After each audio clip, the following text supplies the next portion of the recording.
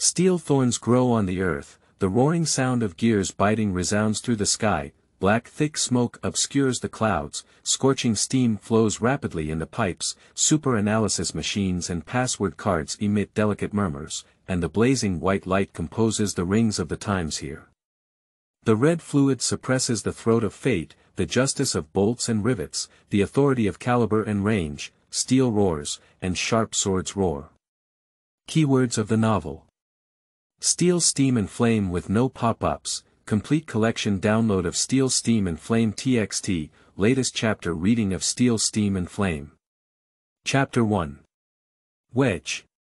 You are listening at novelfull.audio. Chapter 1 Wedge. The winter of this year was extremely cold. During the cold winter in the Monoma region, the cold season airflow from the right-sided continent passed through the Central Ocean current zone and was brought here by more magnificent natural forces, eroding the vegetation and ground of the entire area. The cold wind has been blowing for a whole month, but there is still no trace of wanting to calm down. The boiler factory in the west of the city works overtime, and the rolling black smoke rises, blocking the sky, making the world under the cold winter seem to have no dawn. A series of grey armoured trains carrying black coal come more frequently than in previous years. Old Ram sat in the duty room, holding hot water bags tightly in his arms, and the heating supply was turned to its maximum by him. He stared blankly at the white-grey mottled glass windows embedded in the copper walls, covered in cold ice and unable to see the outside of the house. There is a low-temperature thermometer next to the window, which shows an indoor temperature of 10 degrees and an outdoor temperature of -14 degrees. It's really not a human life. May the Holy Emperor hear our prayers and let this damn weather go to hell soon. Old Ram cursed, his hands involuntarily shrinking. Then the bright red indicator light lit up without warning, and it wasn't until the metal door was heavily knocked on that old Ram knew a train had entered the station. The cold wind outside made the dilapidated shed of the railway station creak. The cold wind carried ice debris as if it was about to cut a person's cheek. Old Ram had 100 reluctances on his face and 10,000 fears. If it weren't for being held up by a rock-hard man, he wouldn't want to come out of the duty room. But who could have imagined that it would be almost evening when an army would bravely run to this dilapidated train station in -14 degrees Celsius weather? And without saying a word, he was dragged out by two people. He trembled as he opened the three-locked iron door surrounded by a group of giant soldiers. On the railway track is a huge black train without any markings. Lao Ram has been working here for decades, and it is the first time he has seen such a huge train. The body is 4 meters high, and the whole body is welded with hard iron sheet, like a black-scaled python walking on the ground. The railway tracks also emit unbearable murmurs under it. The front of the car not far ahead is still spewing strong and scorching steam, and the light of the 3 giant headlights is piercing through the wind and snow, shooting into the distance. The first few carriages and the following ones are all soldiers, and the goods are closely guarded in the middle of the train. The soldiers are standing by the window looking at old Ram's side.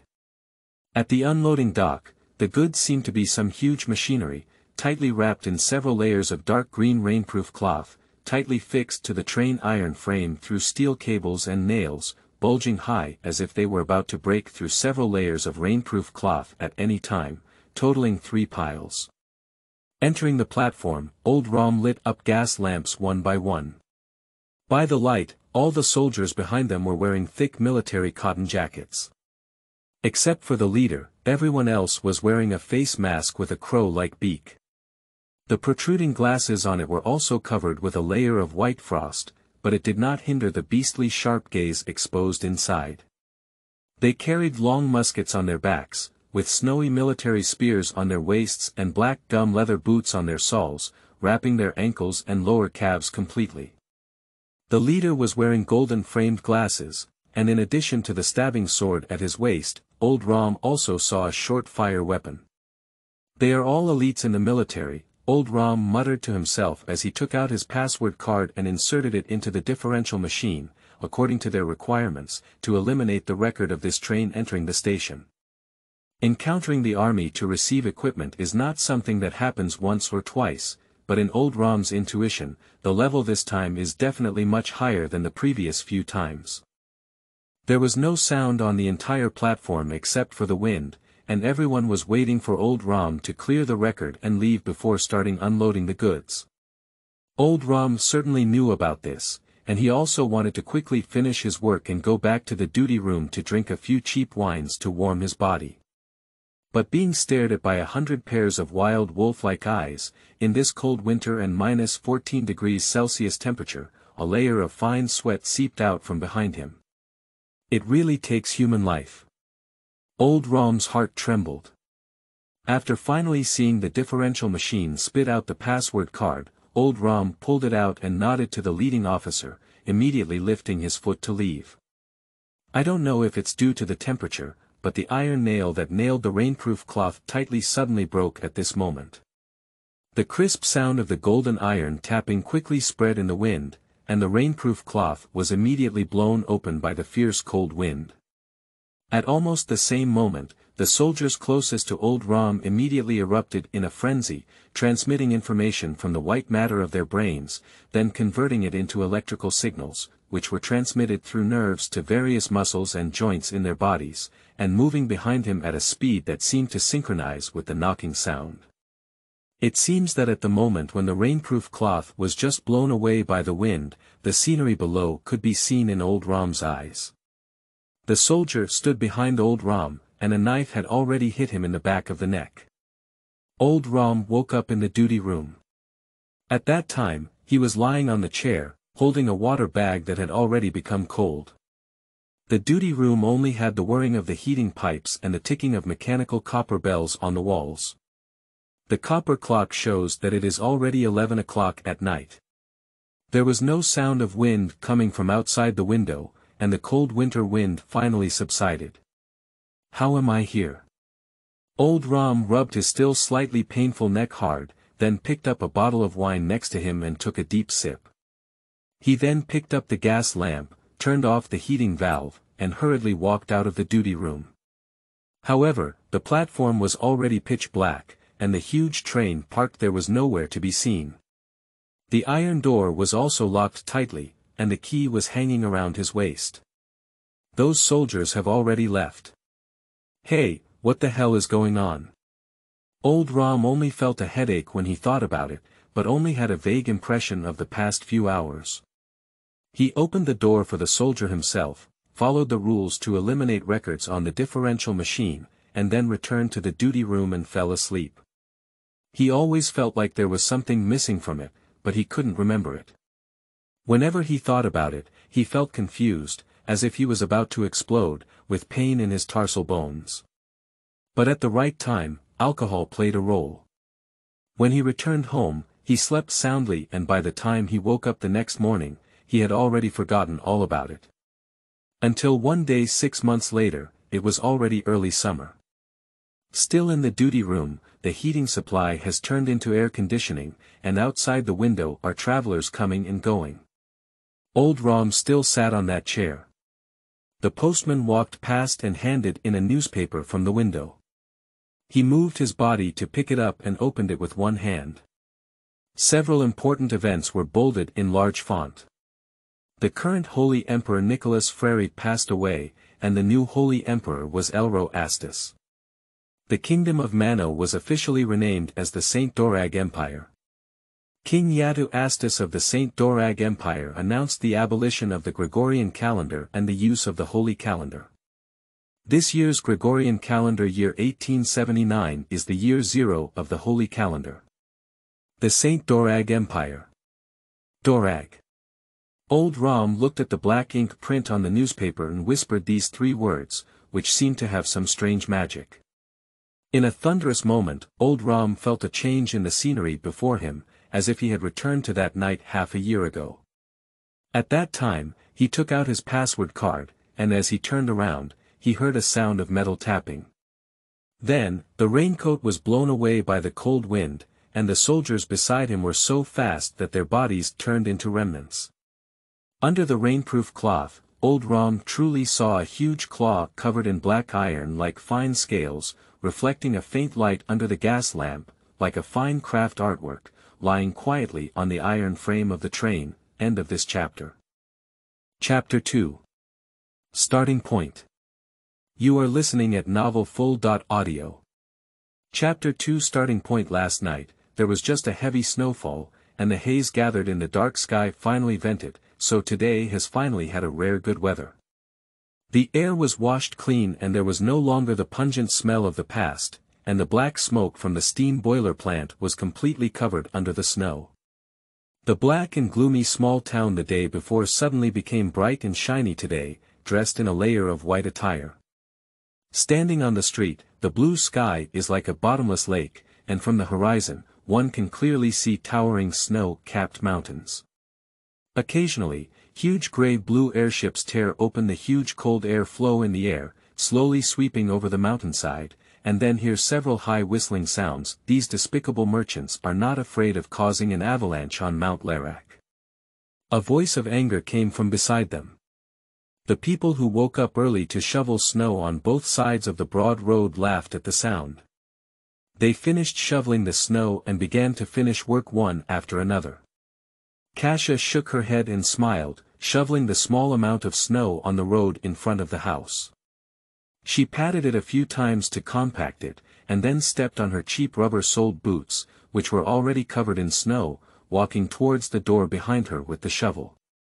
Placing the shovel at the door, Kasia took off her rubber shoes and gently opened the wooden door panel in front of her, which was quite old. She quietly stepped inside and pulled the door back with her hand. Thick dark curtains cover the window, and no natural light can penetrate through the fabric. The room was very dark, with only the silently burning stove in the middle contributing a faint light and heat, coating this narrow dwelling with an imperceptible layer of dim yellow light. There are heating pipes installed in the house, accompanied by a large pendulum copper bell playing a non-stop lullaby. Kasia's mother was sleeping soundly on the side of the fireplace, her breathing evenly fluctuating. Because the empire's reorganization is about to arrive, all factories in the small town are working overtime, and the textile factory where Kasia's mother is located has also been working hard in the past few days. His mother has been coming back late at night these days. The aristocratic masters who manage textile factories will not pity these low and lowly civilian productivity. In their eyes, the lowly civilians, like the countless steam machinery that permeates the empire, are just machines that should work non-stop until they are scrapped for their wealth. No one would expect the upper echelons of the empire to bestow favor on the lowest class of civilians. The empire itself is like most nobles, and the common people themselves are the same. Their extravagant hope is only that these factories can give them their rightful compensation on time, without looking for various strange reasons to interfere with it, and deduct a part of it. On the other side of the fireplace, beneath the thick cotton quilt, the petite body of Kasia's sister Lilia was also bulging. In front of the neat pillow, a pair of black and agile eyes were staring at Kasia, deep like a night without dawn, pure like the frozen lake in early spring, but at this moment, there was a hazy feeling of not being fully asleep inside. Due to her fear of the cold, she tightly held the cotton quilt with her two small hands, allowing the warm blanket to tightly wrap herself, leaving only a pair of eyes and a pair of curved eyebrows above, as well as a scattered piece of hair on her forehead exposed outside the quilt. Kasia made a silent gesture, gesturing for her sister to continue sleeping. Lilia nodded, her black eyes blinked before falling back into a hazy state. Walking lightly into her small room, which was separated from the room, Kasia pulled on a thick dark blue curtain to light up the gas lamp in front of the table. On one side of the table were several thick books, mostly about steam mechanical transmission and the history of theology. The tattered marks on them showed that they had been read countless times.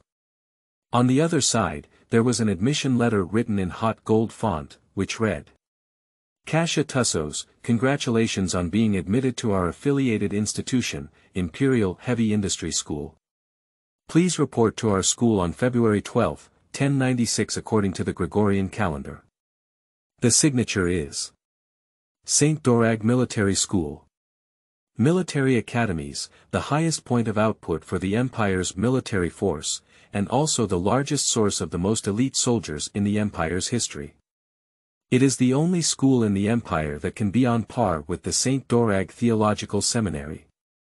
If the seminary represents the highest level of technology, commanders, politicians, merchants, agents, etc. in the empire, then the military academy represents the highest level of military force, soldiers, generals, assassins, and imperial heavy industry is one of the military academies affiliated with the Ministry of War, majoring in mechanical heavy industry and various types of mechanical manufacturing. Simply put, it is weapon manufacturing. Firearms, cold weapons, heavy trucks, light and heavy armor, airships, cruisers, ships, electrical appliances, and all the components on all the equipment, whether they have already appeared in front of people or the secret war readiness storage of the military, are mostly marked with the logo of Emperor Heavy Industry. This is the strength of imperial heavy industry, and also the reason why it is called the factory of the empire's sub-era. Accompanied by the empire's over 800 years of history, its heritage and strength are also unquestionable. When Kasia received this heavy admission letter from the postman, she already understood that it was not only an opportunity for her to soar to fame, but more importantly, it was also an opportunity for her mother and sister to live a better life. My own father died on the battlefield 5 years ago, and the father of Kasia, who was originally a second lieutenant, should have received an extremely generous family pension. But from the news of his father's death in battle to the fact that this money was distributed by the empire, passed through layers of government agencies, and arrived at Kasia and the others, the extremely generous pension only left a small amount of money. They are a group of despicable and shameless blood flies, living off decaying corpses. Any creature that passes through their territory will flock to them, stretch out their ugly mouthparts to take a bite, and then fall intoxicated at their resting place, with a hazy look in their crowded compound eyes. And it turned out that the residence distributed by Kasia's father, a second lieutenant, was also forcibly taken back when his father died. Dead people cannot create any value for the empire. Only by living can they enjoy the rights and wealth of their position. Dead means everything is overthrown, and the only thing left is a simple record in the records of the imperial army. And this record is just the storage capacity of 5 small gears combined in the storage of the super-analysis machine. Kasia's father's life ultimately turned into 5 gears made of red copper, finely polished, processed, and plated with silver. Kasia can still vividly remember 5 years ago when she was kicked out of the house by several government officials. The entire floor of the residence tightly held onto their children and came out quietly to watch the 3 of them quietly pack their luggage and leave the floor, until they were engulfed and disappeared by the building. The eyes of these people were deeply imprinted in the young Kasia's mind, filled with sympathy and unbearable emotions, but more importantly, they were filled with fear that penetrated through their eyes and reached the depths of their hearts. Because their husbands are also on the front line. Kasia and her companions will also face their fate at some point. Then Kasia followed her mother with a huge suitcase, her mother carrying a heavy backpack and holding Lilia with tears in her arms. The 3 of them traveled together to the rear of the empire, a small town at the foot of the Lilac Mountains, a border that only had winter and summer. Kasia felt the weight of life for the first time, continuing her studies at a local school while working at a small town steam machinery factory. 5 years have passed in a blink of an eye, from working hard as a laborer at the most basic level to applying knowledge from books to become a skilled worker.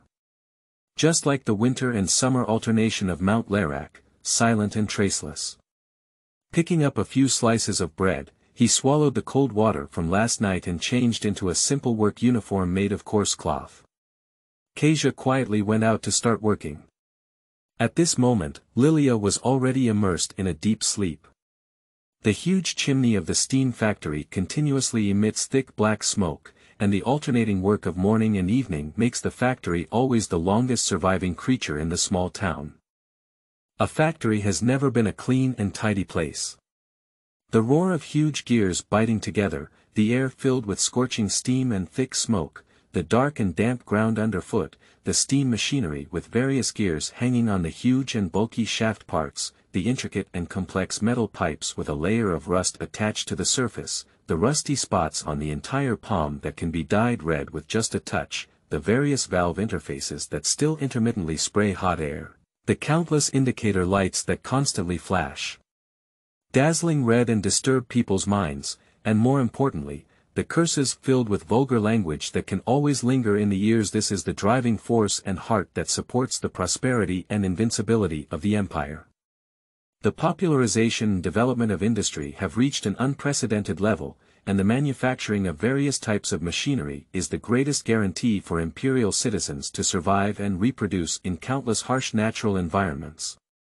After the outbreak of the War of Creation, the Saint Dorag Empire was able to rise rapidly in just a few decades on the later continent, rapidly annexing the territories of dozens of neighboring countries with unparalleled momentum, and entering the ranks of powerful countries on the later continent in one fell swoop. The tremendous development of industry played an irreplaceable role in promoting it. The factory where Kasha is located is one of the millions of steam factories on the imperial continent. The small factory is a matchbox-like building, wrapped in layers of refurbished iron sheet sprayed with blue paint. The steel frame door is wide open, and the hot air spurts into white smoke at the entrance, mixed with a strong smell of engine oil and rust, soaring into the sky. The workers under the iron sheet were bustling with enthusiasm. Kasia wore a yellow safety hat, and the small head of the factory was named Vici. He stood next to a forging machine with his iconic big head bare, holding a product record book in his hand to calculate the output of work that should be completed today. Kasia, we're going to Monoma in a few days. Hurry up and contribute more to this dying old factory. Vici saw Kasia enter, so he took up the number plate placed on the forging machine with one hand and threw it at Kasia. Kasia took the sign and walked with a smile, revealing a row of pure white teeth. The nearby forging machine fell heavily, causing the entire factory to shake along with it. Although there are shock-absorbing devices that are more than 10 meters deep underground beneath the huge machinery, the force of the dozens of tons of iron blocks lifted by the steam turbine falling down is indeed not completely counteracted by human machinery. Subsequently, several thick white mist sprayed out from the valve, as if the pressure from the deep sea had caused it to spew out several meters before it finally subsided. The steam turbine started, and a huge iron block was lifted. Dozens of people immediately surrounded it. Several adult thigh-thick iron chains lifted a roughly formed giant gear and slowly moved it to the next processing machine. After further fine processing and flame treatment to eliminate internal stress, this gear can be transported as a standard piece to the front of the empire. Kasia skillfully shuttled between several machines and finally arrived at the bottom of the factory building, where there were no huge machinery standing tall, and there was almost no vibration, only patches of indicator lights. Before arriving at her position, Kasia put on thin white gloves, took out the key hanging from her neck, and opened the locked drawer. Inside was a dense collection of fine tools, as well as a password card embedded with hundreds or thousands of precision gears. Unveiling the soft white cloth covering the table, below is an unfinished perpetual calendar mechanical watch, with 13 small parts missing. This watch is considered complete. I came into contact with watchmaking when Kasia still had his father's memories. As a second-level lieutenant, my father has a basic military-made perpetual calendar watch that can be used to check dates, months, years, central ocean currents, and stars at any time. Astrology can roughly infer the weather trends of the past few days, which is very important information for merchants and armies using airships. Because the airships that fought against natural forces eventually turned into wreckage. At that time, when her father returned, Kasia would be very interested in using a magnifying glass to observe a pile of intricately working gears on the dial. Later on, several books on precision learning of clocks and watches accumulated all of Kasia's knowledge of clock assembly. Getting this job, which can be considered easy and well paid, has definitely helped with childhood interests. The installation of 13 gears took almost a day for Kasia, until the dusk of the small town was about to fall, and Kasia finally completed the installation. Finally, with enough time to wipe off the fine sweat oozing from her forehead, Kasia didn't have time to rest. She then took out the password card from the drawer, pulled out the steam outlet connected by the rubber hose next to the table, and inserted the red copper interface into the interface of the password card. The gear condensed in the password card rapidly rotates as it connects to the steam outlet, as if it has endless vitality. Then Kasia inserted it into the slot in front of her body, which was the zero differential machine, the last model of the Empire's differential machine, with computing power at the peak of differential machines, and then placed it under the feet of any type of analysis machine. But for such small factories, the performance of the zero differential machine is completely sufficient. A calculation branch of the zero differential machine has been activated, and the password card is loaded with a program for adjusting the accurate time, month, year, and astrological ocean currents using a perpetual calendar watch. Artificial adjustment of time can result in significant errors, which are naturally amplified infinitely. So for the adjustment of such fine clocks, reliable programs have always been used instead. The machinery in front of the table began to operate, with 6 golden hexagonal copper pillars forming a pointed 6-pointed angle. Kasia picked up the watch, and the 6 transmission pillars seamlessly integrated into the clock before slowly turning. The display on the clock is starting to change. The precise adjustment of a watch takes about one night, and there is no backlog of work at the moment. Kasia is preparing to go back to accompany her sister Lilia. A few days passed quietly like this. A few days later in the afternoon, the atmosphere in the factory remained unchanged. Kasia was holding tweezers and using a magnifying glass to install a certain gear.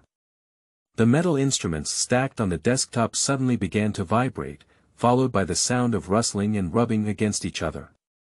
Subsequently, the vibration did not disappear and the amplitude began to gradually increase. Finally, the entire factory was quiet at this moment, except for the sound of high-pressure gas gushing from the air valve. The vibrations with a certain peculiar pattern spread through the veins of the earth and spread to every corner of the small town, truly reaching everyone's body through the earth.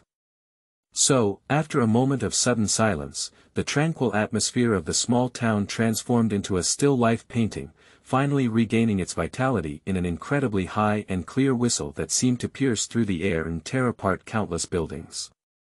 The sound of the whistle was like lightning in a black stormy night, illuminating the entire small town in an instant. The people in the factory started cheering and cursing, while the residents in the small town started celebrating with joy. The only imperial reshuffle of the year has finally arrived. On the quiet afternoon of January 2nd, 1096 in the Gregorian calendar. There are several chapters that have been blocked and are still being processed. I cannot read them from the starting point here. You can go to other websites to see the blocked chapters. End of this chapter. Chapter 3. Trains. You are listening at novelfull.audio. Chapter 3. Trains. The clear whistle echoed higher and higher in the slightly cloudy sky, as if it could tear open the sky. The huge tremor came to a halt in a few minutes, and the Empire's reorganization officially came to a halt. At this moment, all the people in the small factory put down their work and ran out of the factory gate, rushing to the station to watch the excitement. Kasia was no exception. After simply tidying up the utensils on the table, he followed behind the crowd and jogged towards the station. Although I have been in the small town at the foot of the Nalilak Mountains for 5 years and am not unfamiliar with the Empire's heavy trains, every year I see again the nearly 6-meter-high body, steel tracks the size of a light truck, huge and heavy alloy axles connecting them, carefully and skillfully braking devices, and countless steam metal pipes coiled up like angry animal blood vessels, exposed directly to the outside, combined with the carefully welded 15mm special black iron steel plates on the car. Everything is covered with traces of erosion by various natural forces. The whole train was like a sleeping black dragon, and the strong steam column still gushing at the front was his breath. At this moment, it quietly stopped at the edge of the pitifully small platform in the small town, with tens of thousands of tons of iron blocks like a long dragon on one side. No matter how many times you look at it, the feeling of roughness, thickness, simplicity, directness, and shock that it brings to people will never change. This is because since the development of industry, countless scientists in the empire have participated in inventing innovative technology. The super steam compression device, which can only be completed in conjunction with emerging energy electricity. Kasia's heart was filled with excitement and uncontrollable longing. In a few days, he will be taking such a giant train to the Imperial Heavy Industry School. Imagining that such a great machine in the future is highly likely to have its own labor results, Kasia's heart is not only indescribable excitement, but also overflowing with impatience. That is a strong sense of urgency. The 17-year-old boy yearns to go to more bustling areas, see more unexpected and diverse things, and meet more people with diverse personalities and talents. I am also eager to find a well-paid job through the Imperial Heavy Industries brand. His mother and sister are now almost everything in his life, and the 17-year-old boy yearns to be able to carry a warm place with his shoulders that can accommodate them. Until dusk began to fall, the crowd began to disperse. The station was brightly lit all night, and various textile and industrial goods that had been hoarded for more than half a year had to be cleared and exchanged for cheaper raw materials and lucrative profits within a few days of being parked on the Imperial Express. In the past few days, the workers who have been busy for a year can finally shake their shoulders and rest easily for a period of time. At this moment, those nobles who had been enjoying themselves all year should be busy and anxious. What are the layers of interest division, the price of goods, the price of raw materials, the harsh handling costs, the insurance amount on the vehicle, the amount given by protective measures, etc. At the school where Kasia attended, a theological teacher once said, "As long as it involves interests, everyone can become ugly. Let these sharp merchants and harsh nobles handle the affairs of being meticulous and not giving in at all." Children of the same age as Kasia in the small town take advantage of these rare leisure days to finally feel the warmth of family members. Kasia also stays at home every day, and the work in the textile factory has come to a temporary end. Her mother and sister have been staying at home these days to accompany Kasia, helping to organize various luggage. Kasia is also actively preparing. If she goes to Imperial Heavy Industries and studies there, she can immediately find a good job, which can make this aspect of the family much easier. My younger sister Lilia is 6 years old this year and is also facing the age of going to school. Tuition fees are also a significant expense. Before going to school, Kasia had already consulted information about Imperial Heavy Industries School, and if he could receive the annual student rewards from Imperial Heavy Industries, these issues would be greatly improved. The annual reward for students at Imperial Heavy Industries School is 350,000 holy coins, and more importantly, these students who receive the reward also have the opportunity to enter the St. Dorag Military Academy.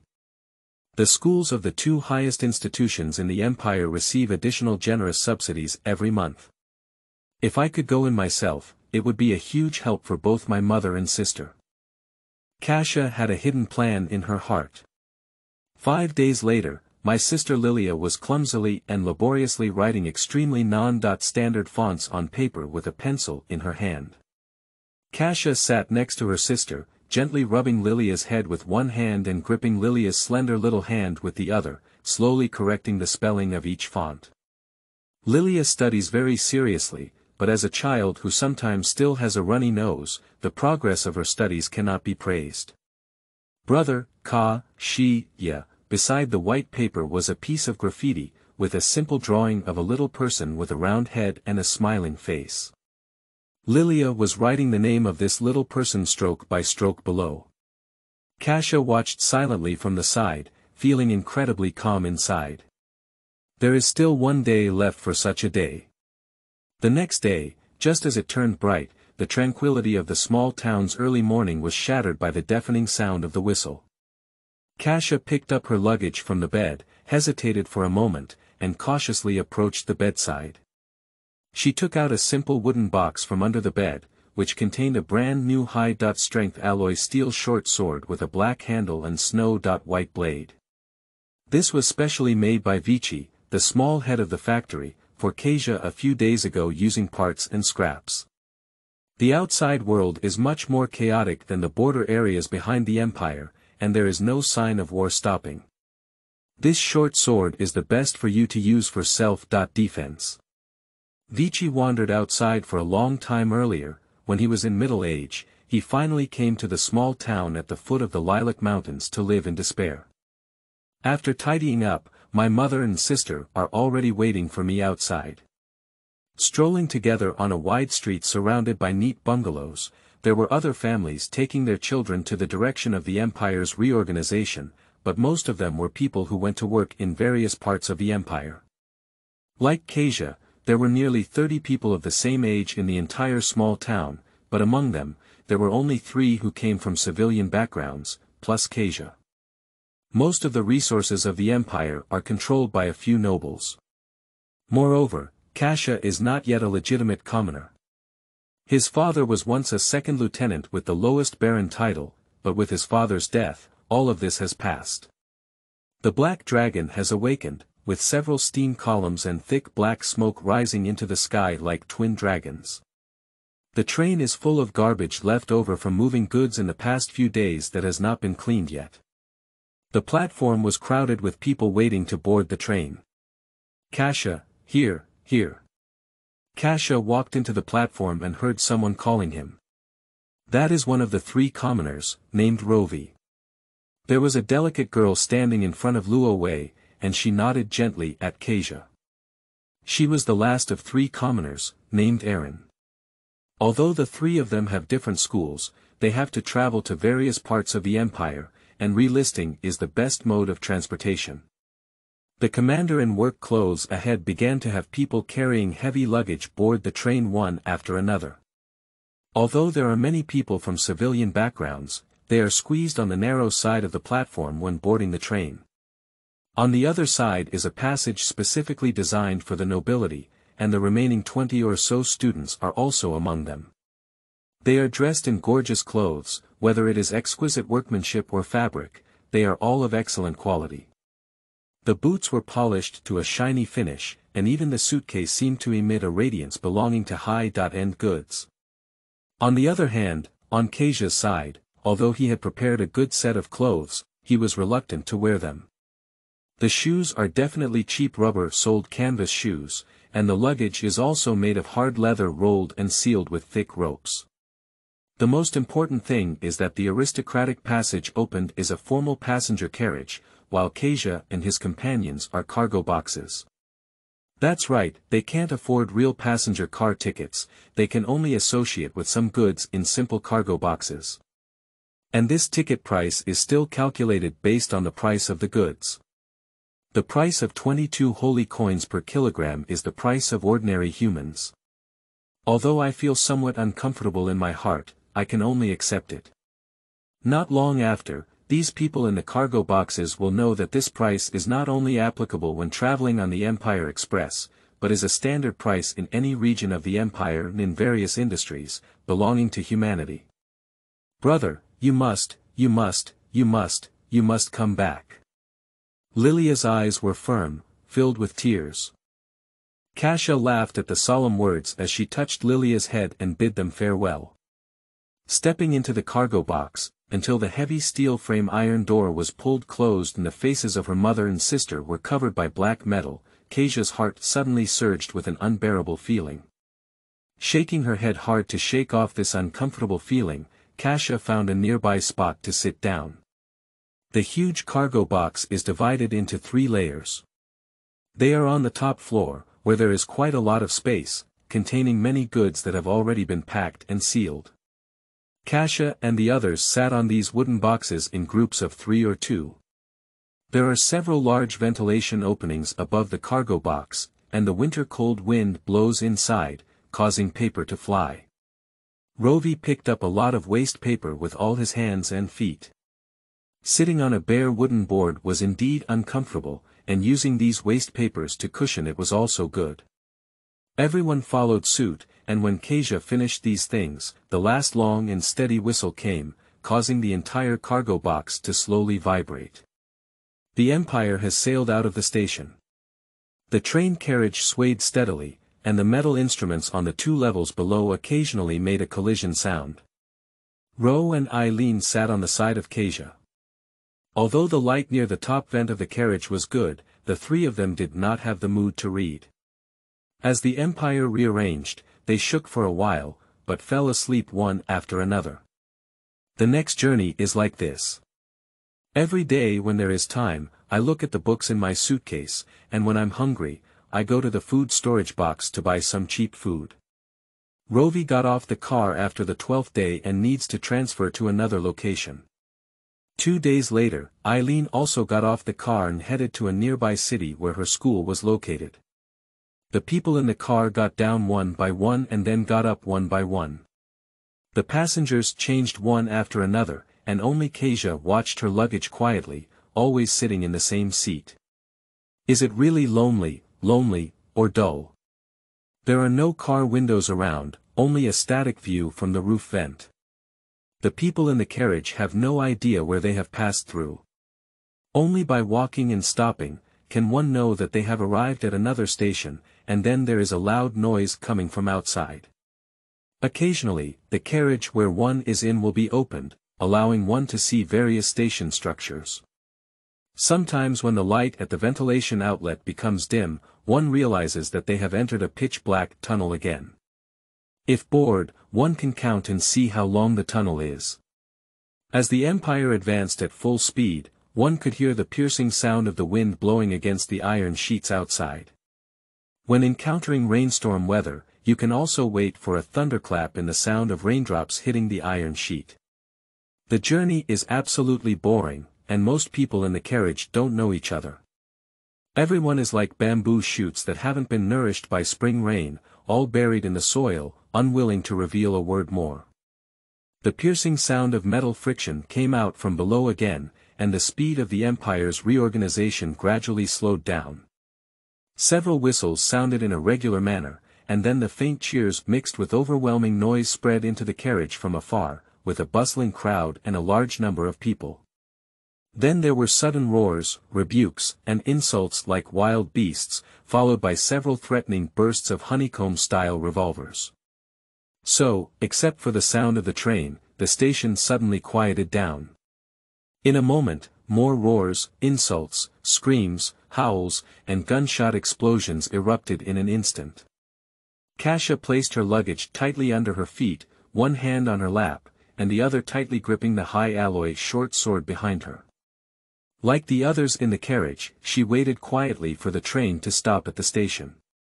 As Vici said, even if Kasia didn't see the outside world, she knew it was indeed chaotic. End of this chapter. Chapter 4. Meeting. You are listening at novelfull.audio.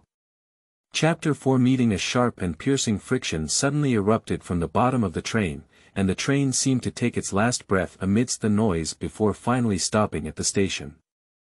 The sound outside grew louder and louder at this moment, with angry shouts from men, piercing screams from women, and countless pitiful cries from children. At this moment, it overwhelmed dozens of revolvers still spewing smoke and flames. The station was like a chaotic symphony out of control, with all kinds of emotions, colorful twisted faces, the forehead of the manager with swollen blood vessels, the disdainful and disgusted expressions of the nobles rushing onto the train in the aristocratic passage, and of course, countless silent and gloomy faces intersecting in the truck compartment. Administrator Valendo's forehead under a black leather hat was covered in sweat, and his face turned red from the roar. There were no more goods to transport here, and all he had to take away were refugees. He fired 6 shots into the sky in a row, with tremendous power and a sound that shook his own ears, but it still made a faint roar towards the group in front of him. A group of people can no longer describe their quantity, it can be said that they are densely packed into a sea of people. The deterrence of handguns has had no effect on them anymore, as they have too many people. The train station is located next to the Versailles fortress, and the sudden outbreak of war in the past few months has led to the birth of a large number of refugees in the entire area. Ordinary people are as weak as ants in front of professional soldiers. The pitifully weak laws of the empire suddenly became ineffective, thieves and bandits thrived, the army was flawlessly controlled, factories closed down, and countless people died every day due to war and hunger. Everyone wanted to leave this place that was about to turn into hell.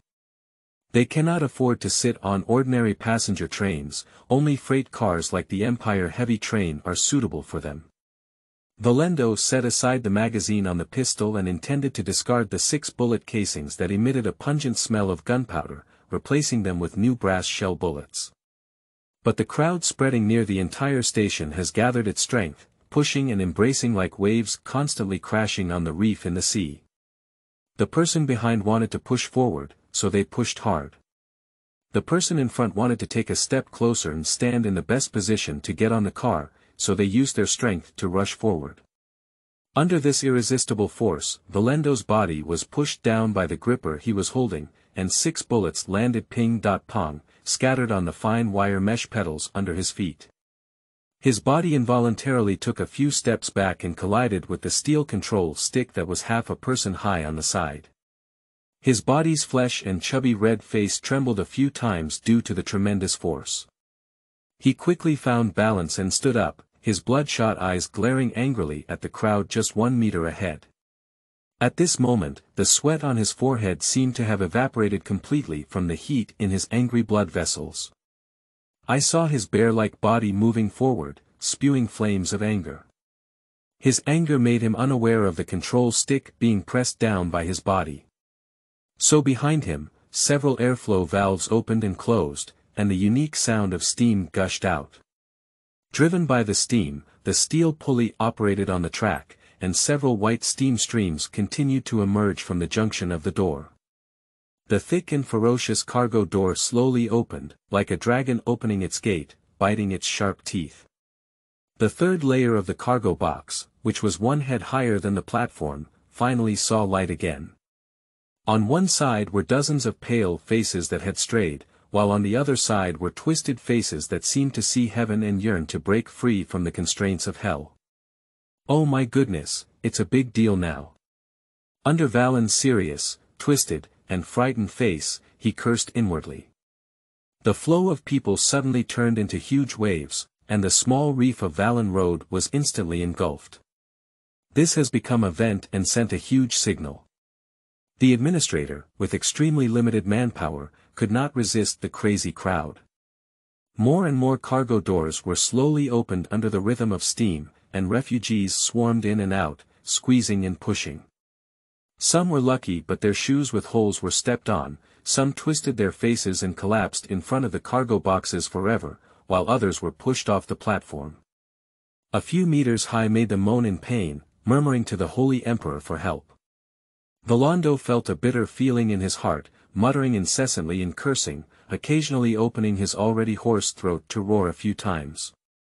But this cannot change the current fact that the station has completely lost control. Even though his body was huge and thick, he still had no resistance before the surging waves of people. Just like a small boat swaying on the water in a stormy night, it is in danger of being destroyed at any time. The crowd pushed him forward, with a layer of shoes that had been stepped on under his feet. At this moment, they seemed to transform into sea sand and surged into the cargo box with the power of the huge waves. Valendo felt like he was about to be squeezed into a pancake, with a huge sense of pressure emanating from all over his body. What was even more terrifying was the hand he held with the pistol, which could no longer be retrieved from the advancing crowd. The advancing crowd gave his fingers more and more strength and erosion. After taking a few breaths, my fingers finally couldn't hold on and got stuck in the trigger. There was also pain from the squeezing and friction of the left and right streams of people. A few fingers shook and the revolver fell off. Below is a layer of broken shoes, and the fall of the pistol did not make any sound. As soon as the pistol lay on a tattered cotton shoe, one foot kicked it over. The pistol became a byproduct of the wave and began its magical journey in the connected cargo box. These despicable refugees, these damn fools. Valendo cursed in his heart as he finally climbed onto the roof of the cargo box by pulling the door frame.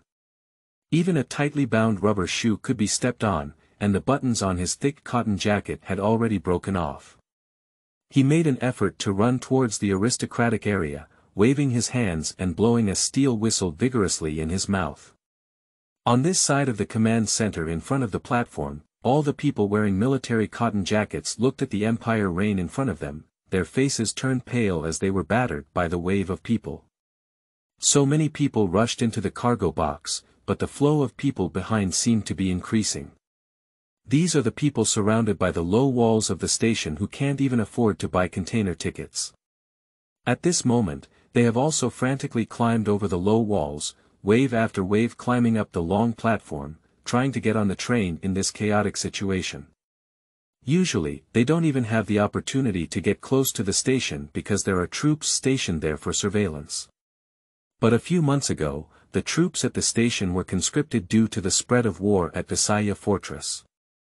At this point, the defense forces at the station are just empty shells. Report to the chief, the merchants and nobles have all boarded the train. This sentence seemed like a reminder, suddenly echoing in the command room. Close the cargo door, restart the train, and let these dirty dogs and shit go to hell, the chief said, almost gritting his teeth. It's not because the train station lost control that caused him trouble, but because the refugees who were trampled to death on the ground, if they don't want to be questioned by the authorities, they all have to pay a generous death toll according to their weight. The door of the cargo box slowly closed under the drive of the main control panel, and the airflow valve sprayed steam. The iron frame connecting the platform and the cargo box also slowly closed. A long whistle first plays the background music that belongs to tragedy. The people in front wanted to stop, but the force of the crowd was unstoppable as they fell off the platform. The people behind couldn't see the situation in front, only heard the sound of steam spraying out and the sound of sirens. The train seemed to be about to leave, which made them even more crazy. This is a passage filled with human bodies. The platform is 4 meters away from the train rail, and there is a distance of 3 meters from the arrival box door. But in just about 10 breaths, the huge cavity between the platform and the train was filled with a human body. More people are stepping on soft human bodies, thinking it's just a layer of stacked rubber shoes. The rearrangement has slowly started, and they want to climb onto the cargo box and then enter through the open ventilation opening. The still red furnace was activated again, and the massive body made a creaking sound. The metal-like shiny steel rails slowly rolled forward, and the soft human body in front of him was weak and powerless like air. The train finally escaped from the station. People who didn't get on the car chased after them, crying, cursing, and pleading. The person getting on the car feels fortunate, joyful, and relaxed in their heart. Only a layer of bright red minced meat on the railway is speechless. Damn it! The general was in a bad mood.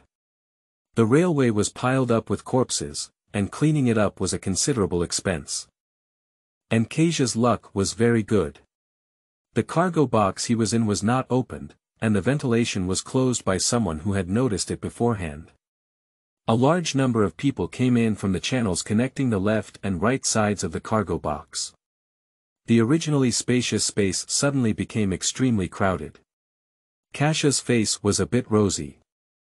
Although his body was also very strong, he was still squeezed in a corner next to the cargo box, and the ventilation was closed, making the air appear unusually dry and dull. He silently stared at the luggage under his feet, and the people on both sides were squeezed with pale faces, full of traces eroded by the cold wind. A few consecutive whistles were sounded, and in a very short time, it had already accelerated to the fastest speed. As soon as we left the station, there was a blizzard and the ventilation was opened again. The cold air poured in, but everyone's faces clearly breathed a sigh of relief. Someone is murmuring to themselves in the cargo box, praying to the Holy Emperor that it is his mercy and radiance to come up from the cargo box. Kasia leaned back against the cargo box, his eyelids getting heavier and heavier. He really wanted to take a nap and rest. His feet, which had not touched the ground for more than 10 days, began to swell, even though he had to exercise for a moment every day. But he knew that at least now was not the time to sleep. The new passengers had already breathed a sigh of relief in their hearts, and they began to scrutinize and observe for 4 weeks. Their eyes were like those of a hungry wolf who had been hungry for more than 10 days. He was afraid that when he woke up, there would be only 2 pieces of hard leather left in the suitcase under his feet. At least it will take until the evening, and in the future, we will have to find someone who can be trusted to take care of each other, and we must wait until this trip to get off the bus to feel at ease. Kasia disregarded the gaze of those people, many of whom were only wearing clothes that could barely withstand the cold, and it was difficult to find pairs of shoes on their feet. The first thing they do after getting on the car is to pick up shoes that fit their feet, and having them is always better than not having them. Almost exhausted, Kasia finally endured until nightfall, almost half of the day without any water or food. He felt his throat burning with thirst and his stomach aching with hunger. The gas light was dim, and for only half a day, everyone's faces were already tired. A few people have already gone to the container where the food was shipped to buy food. Kasia sat and moved his body for a while. He bent down to pick up his luggage and also went to buy some bread to satisfy his hunger. But in the next moment, his body stiffened, as if carved out of stone. Then he looked up unnaturally and looked around. Some were sleeping, some were staring at the gas lamp in a daze, and some were looking at the occasional stars flashing through the ventilation vent. No one noticed him here. Something was added to his luggage at some point. It was a rough revolver pistol, with a thumb-sized muzzle and a black alloy-forged body displaying its immense power. With a buzzing sound in Kasia's head, he suddenly became chaotic, as if instinctively, he didn't know what was going on. When a cold wind completely refreshed him, the pistol was already placed inside his thick clothes. His body, holding his luggage, was a bit light and ethereal, with a feeling of confusion. Every step he took seemed like something was ringing in his mind. The floor of the carriage was also filled with people, and Kasia walked cautiously between them step by step towards the food container. The dim yellow world under the dim light seemed to open a new door to Kasia's world, and people's pale faces seemed to be gradually becoming distorted. So the 17-year-old boy slowly walked past several tens of meters long cargo boxes. Under the pale light of the gas lamp and the murmuring prayers of the Holy Emperor around him, a bullet wrapped in a brass shell seemed like a chance encounter of fate, accidentally appearing in the boy's resolute and pure black pupils. End of this chapter. Chapter 5. Noel. You are listening at novelfull.audio. Chapter 5 Noel. This is just a joke. Under the dim light, the exquisite bullet seemed to have been waiting there for a long time, and its exquisite workmanship reflected a dazzling golden radiance for Kasia. Kasia's corner of the eye glanced at it and was attracted by its radiance, unable to accommodate anything else. The footsteps mechanically slowed down, and Kasia put down her luggage, her mind numb and unable to think. There was no fighting inside, as if her thoughts had already been completely unified when he picked up the revolver. He bent down, picked up the bullet, and his thick palm tightly grasped it in his palm. As he walked forward with a heart thumping, he put the bullet into the pocket attached to his body, where he still had all the expenses he had for studying at Mano. The cold bullet came into contact with Kasia's scorching skin, and he unconsciously shuddered. The ventilation in front of me was filled with a cold wind mixed with ice and snow, which was not as cold as bullets. Everyone is doing their own things, and Kasia's appearance is not particularly impressive. The food container was crowded with people, and many hungry people gathered there, eager for someone to donate some food. Purchasing tickets is already the limit of their ability, and perhaps most people can still make it through 1 or 2 meals, but what about afterwards? No one can say clearly. Kasia walked out of those cargo boxes under the gaze of countless pairs of evil wolves, and the people standing on either side were slightly restless. A restless mood filled the entire cargo box, and the air became hot in the throat. People's faces looked grim under the gas lamp light. After midnight, everyone's activities came to an end at this moment. Hungry bodies also collapsed in front of exhaustion, and people fell into deep slumber. Outside the train was a cold ice field, with vegetation devoid of any vitality beneath the ice, and the interior was lifeless. Kasia finally slept soundly for a while, but as he was highly focused, whenever there was any movement in the carriage, his sleep was extremely shallow and he could immediately wake up. In order to avoid accidents with the limited luggage in my arms, I can only do this. The next day's sunshine was approaching noon, and the ventilation vent was the only connecting passage between the world inside the cargo box and the outside world. The golden sunlight shone in, leaving a bright shadow on the black steel plate. A little warmth also spread into the carriage along with the sunlight. But this warmth cannot solve any problems. There are more and more people in the food box, and it seems that someone has started to grab other people's food, but Kasia has not yet witnessed this with her own eyes. But going to buy food makes the journey even more difficult. The dispatch of train attendants from the Empire to check tickets began around 3 p.m. in the afternoon. The door connecting the cargo box and the passenger compartment has always been tightly locked and can only be opened separately from the passenger compartment. In the afternoon, the people in the cargo box were still sitting quietly in a daze. Then, with the sound of iron chains clattering and steam splashing, the thickened door suddenly opened. Behind them stood 6 fully armed flight attendants, without any expression or warmth, resembling humanoid machines with no guns, only sharp piercing swords and ferocious iron bars. They started checking from the first section of the cargo box and requested that everyone present the ticket stub of the train ticket. Of course, most people do, and a few people do not. In such a situation, begging for mercy and selling sympathy has no effect. According to their instructions, either the ticket should be paid immediately or the train should be disembarked. Getting off the train is of course a dead end, because double trains never stop and give you the opportunity to get off.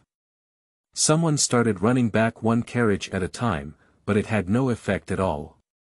The third and second floors of the cargo compartment were completely separated, and even if hidden in the surrounding cargo cabinets, it could not escape the carpet-style search of 6 crew members. Some of them had no choice but to touch the remaining coins, while others wept and begged for mercy, only to be forcibly thrown off the train in everyone's frightened eyes. When the 6 crew members arrived in the carriage where Kasia was located, it was already approaching dusk. All the people who touched the muddy water had already run into the last few cargo boxes in panic, and those who could still sit quietly took out their ticket stubs when the 6 flight attendants arrived. The flight attendant scanned one by one with cold eyes, his gaze falling on the person couldn't help but make people feel like they were being stared at by wild beasts. The atmosphere inside the entire carriage was undoubtedly extremely cold at this moment, with people's faces pale and struggling to breathe white air, their throats dry but unable to secrete any saliva.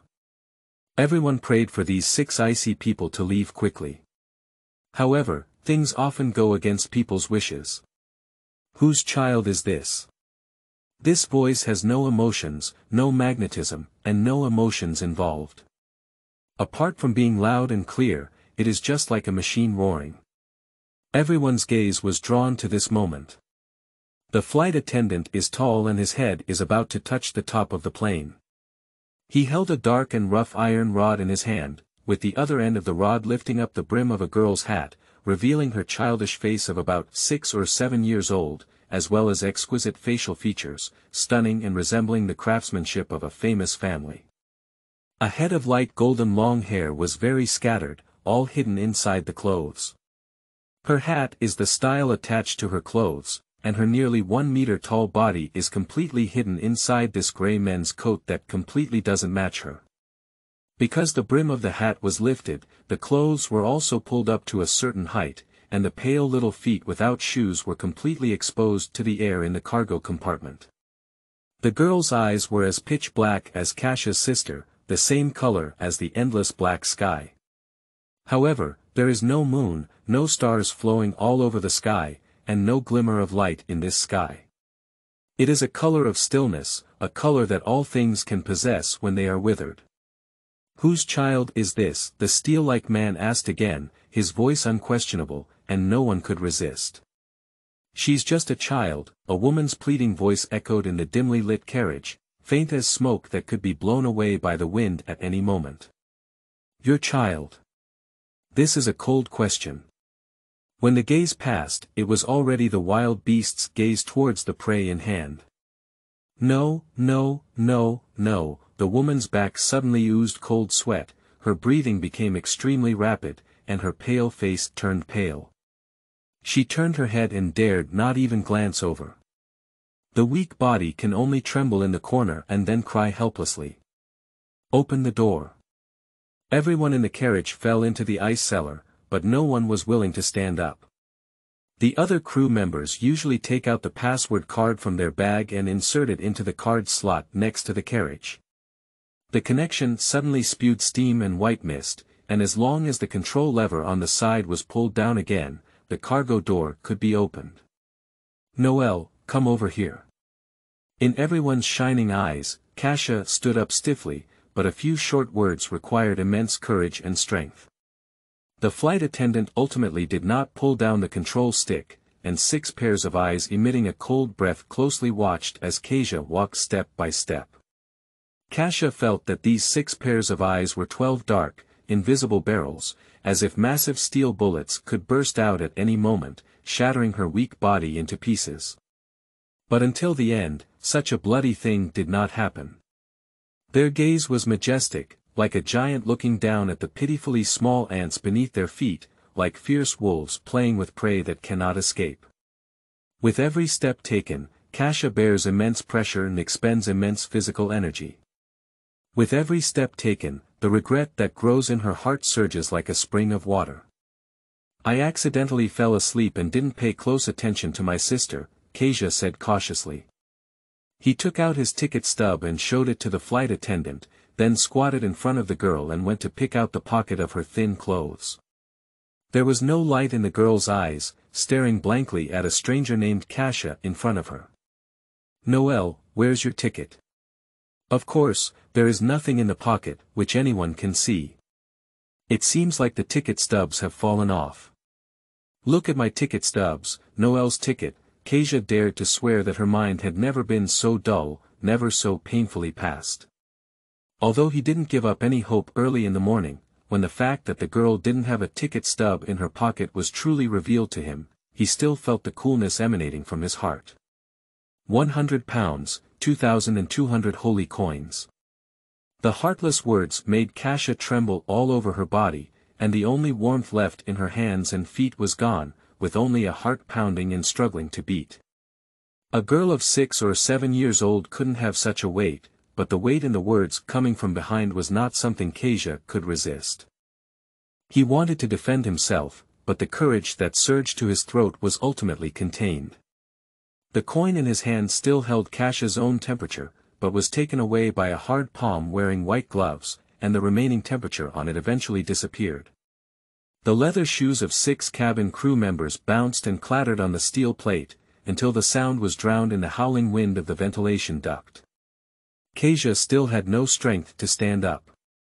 He regretted it in his heart, was afraid in his heart, wanted to cry loudly in his heart, wanted to vent it loudly in his heart, had a gentle temperament like a kitten that loves to bask in the sun at noon, and couldn't bear to see moths desperately rushing towards the lights and crashing into the glass window, which would also make him sad. He thought he was a weak and incompetent coward in his heart, so he had to show perseverance and resilience in his words and actions to disguise himself. Squat there for a long time until both legs numb and then lose consciousness. At some point, a terrifying scream came from the carriage behind, and all those attempting to resist were thrown off the train. No one is willing to get up tonight to light the gas lamp, only the bright moonlight from the ventilation opening illuminates the cargo compartment. Kasia could only sigh in the end, mixed with various emotions and feelings. Her chest was extremely dull, but the regret and heaviness in her heart could not dissipate much. Until dawn the next day, Kasia couldn't close her eyes. Under his feet were his precious luggage, but in his arms lay a girl with abnormal weight. The girl put on Kasia's thick spare clothes, and her small feet, which were floating in the air, also put on makeshift rough shoes. At this moment, she was sleeping soundly in the arms of a stranger to her. The girl slept too soundly, her eyes tightly closed, and there was no sign of wanting to open them by noon.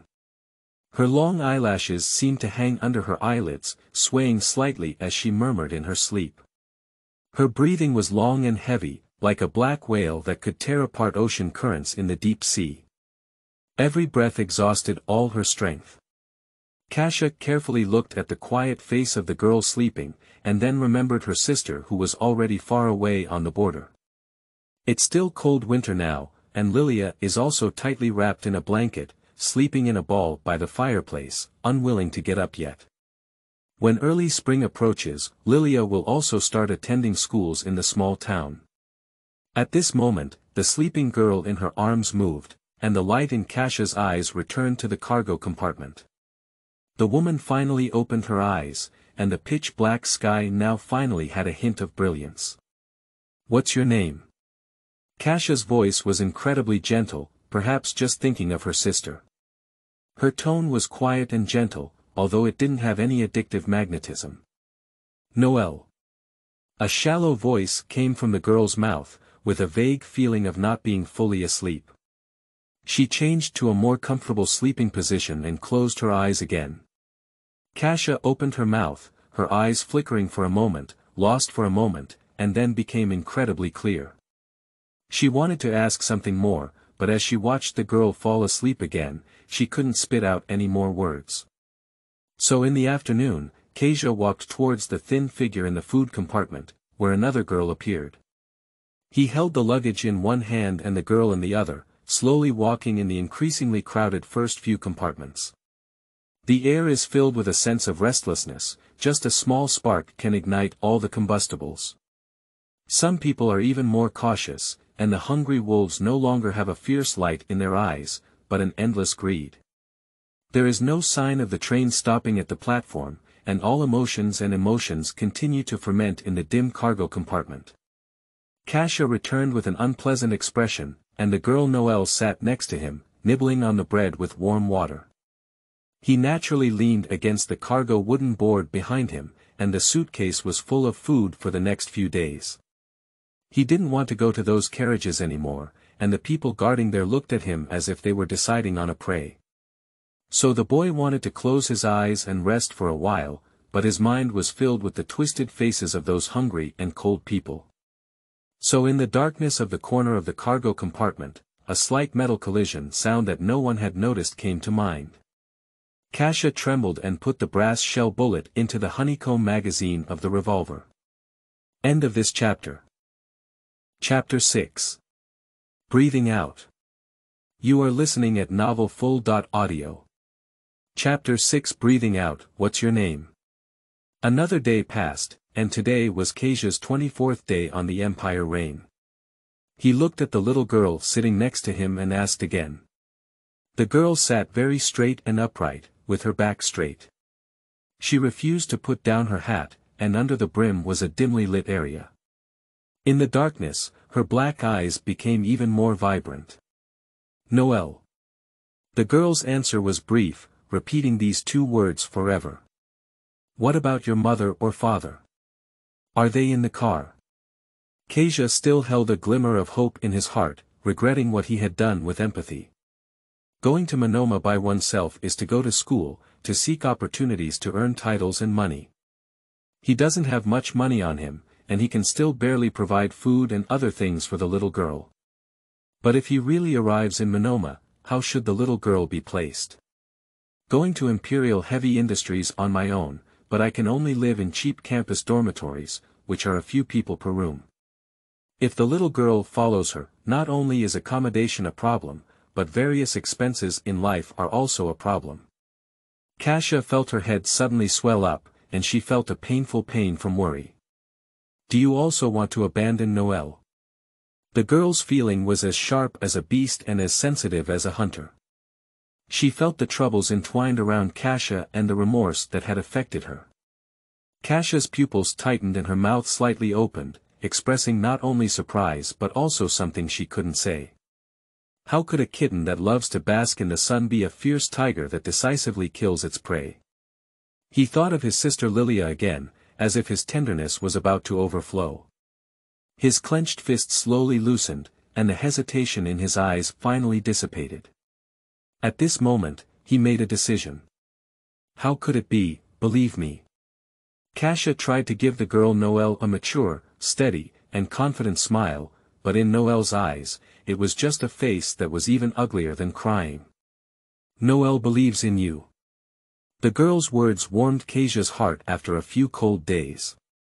He gently rubbed Noelle's head and began to calculate various plans when he arrived at Monoma in his mind.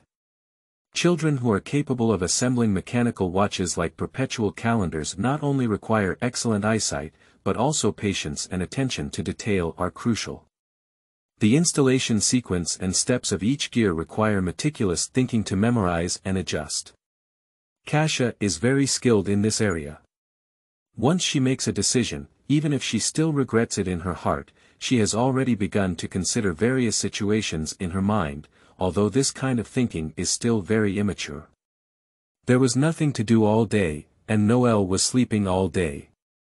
He looked very tired and had limited time to talk to Kasia. Kasia took out the theological history books from her suitcase when there was plenty of light to read. There are several pages with serious flipping marks on them, which read: In the year 0 of the Gregorian calendar, the Astis family took control of the kingdom of Mano. After the first generation of analytical machine cores were transported by train to Monoma, the kingdom of Mano was renamed the Saint Dorag Empire. With the unparalleled computing power of analytical machines, the industrial foundation and technological innovation of the Saint Dorag Empire have made tremendous progress. The birth of the analysis machine made the Saint Dorag Empire another emerging hegemon on the later continent in just over a decade, leading to the outbreak of the War of Creation. Dozens of neighboring countries were all spared under the steel war machine of the Saint Dorag Empire. The War of Creation was quelled, and the empire had been replenishing its strength for hundreds of years. Ambition once again bloated, and the war broke out once again. Countless small countries without support were destroyed, and the flag of the empire seemed to be about to occupy the entire hinterland.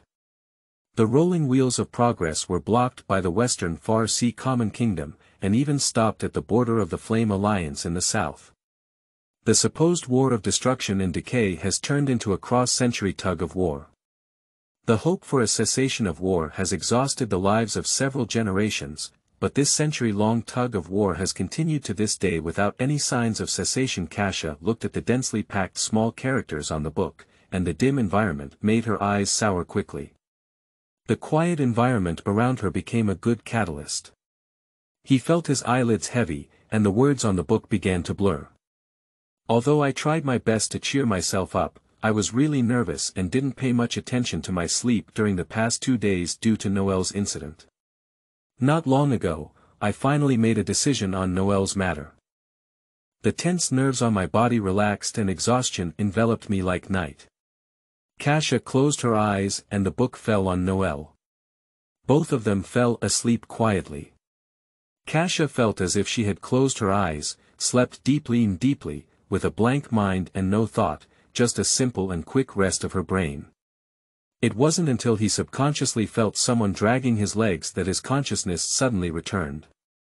He was covered in a fine layer of cold sweat all over his body, his eyes suddenly opened, and his left hand, still holding the book, was placed on Noelle's weak body, while his right hand instinctively touched the high-alloy short sword behind him. No. Kasia's heart seemed to have been pinched hard by someone, and in an instant, his heart pounded and made it difficult for him to breathe. In a short period of time, the hazy sleeping eyes had adapted to the dim environment, and the first scene that came into his pupils was the greedily looking around him with more than a dozen pale and twisted faces. The second picture shows 2 people half kneeling under their feet, pulling hard on the suitcase fixed under their knee sockets.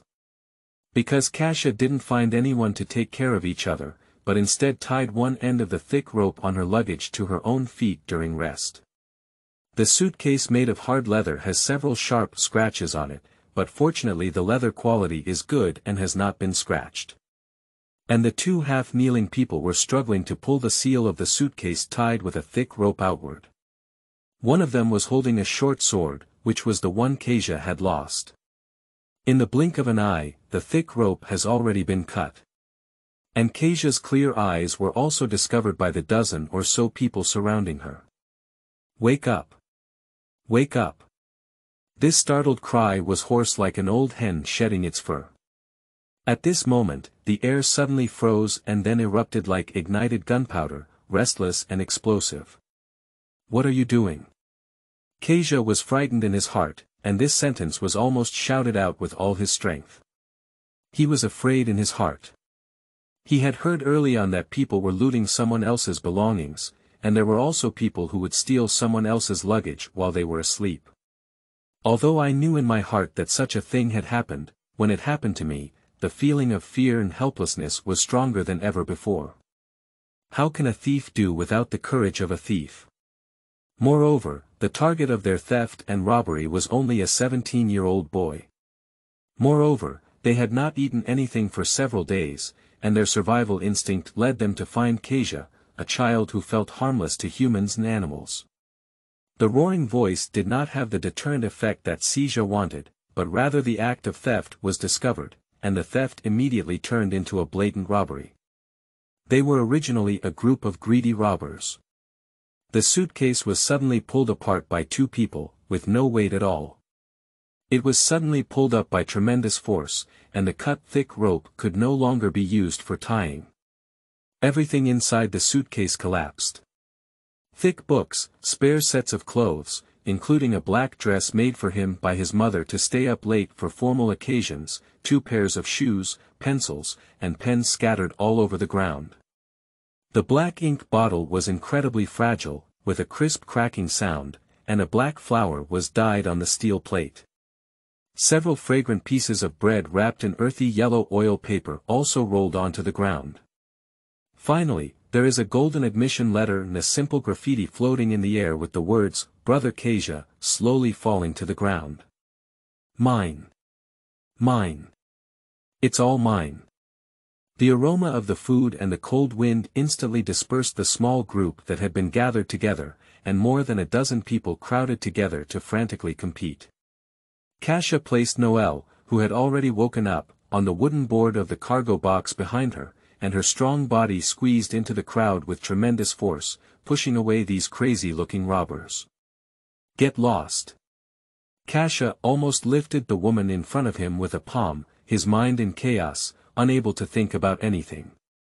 He just suddenly felt a piercing sensation in his neck, woke up, but had already seen a flash of cold light in the dim environment, and a short sword with a snowy blade quickly retracted.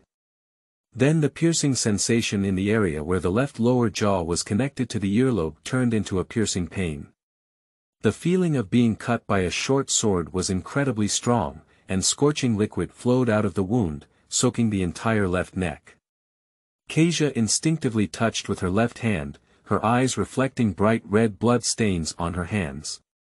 He inexplicably panicked, and a cold sweat broke out on his forehead.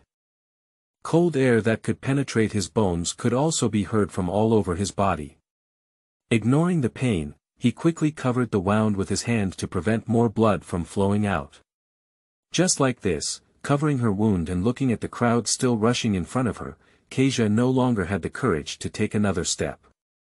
He stood in front of them in a daze, trembling with fear, his robust body devoid of any strength at this moment.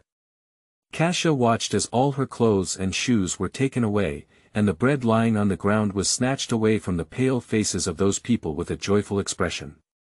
"Only books and pens, no one asks." The wound covered by my left hand was already bleeding, but fortunately it was just a skin injury and did not damage any nerve tissue. Kasia originally thought that these bandits would leave like this, but when everything scattered on the ground had already been forced to decide the owner, they stood there with even more confidence, led by the man with a short sword.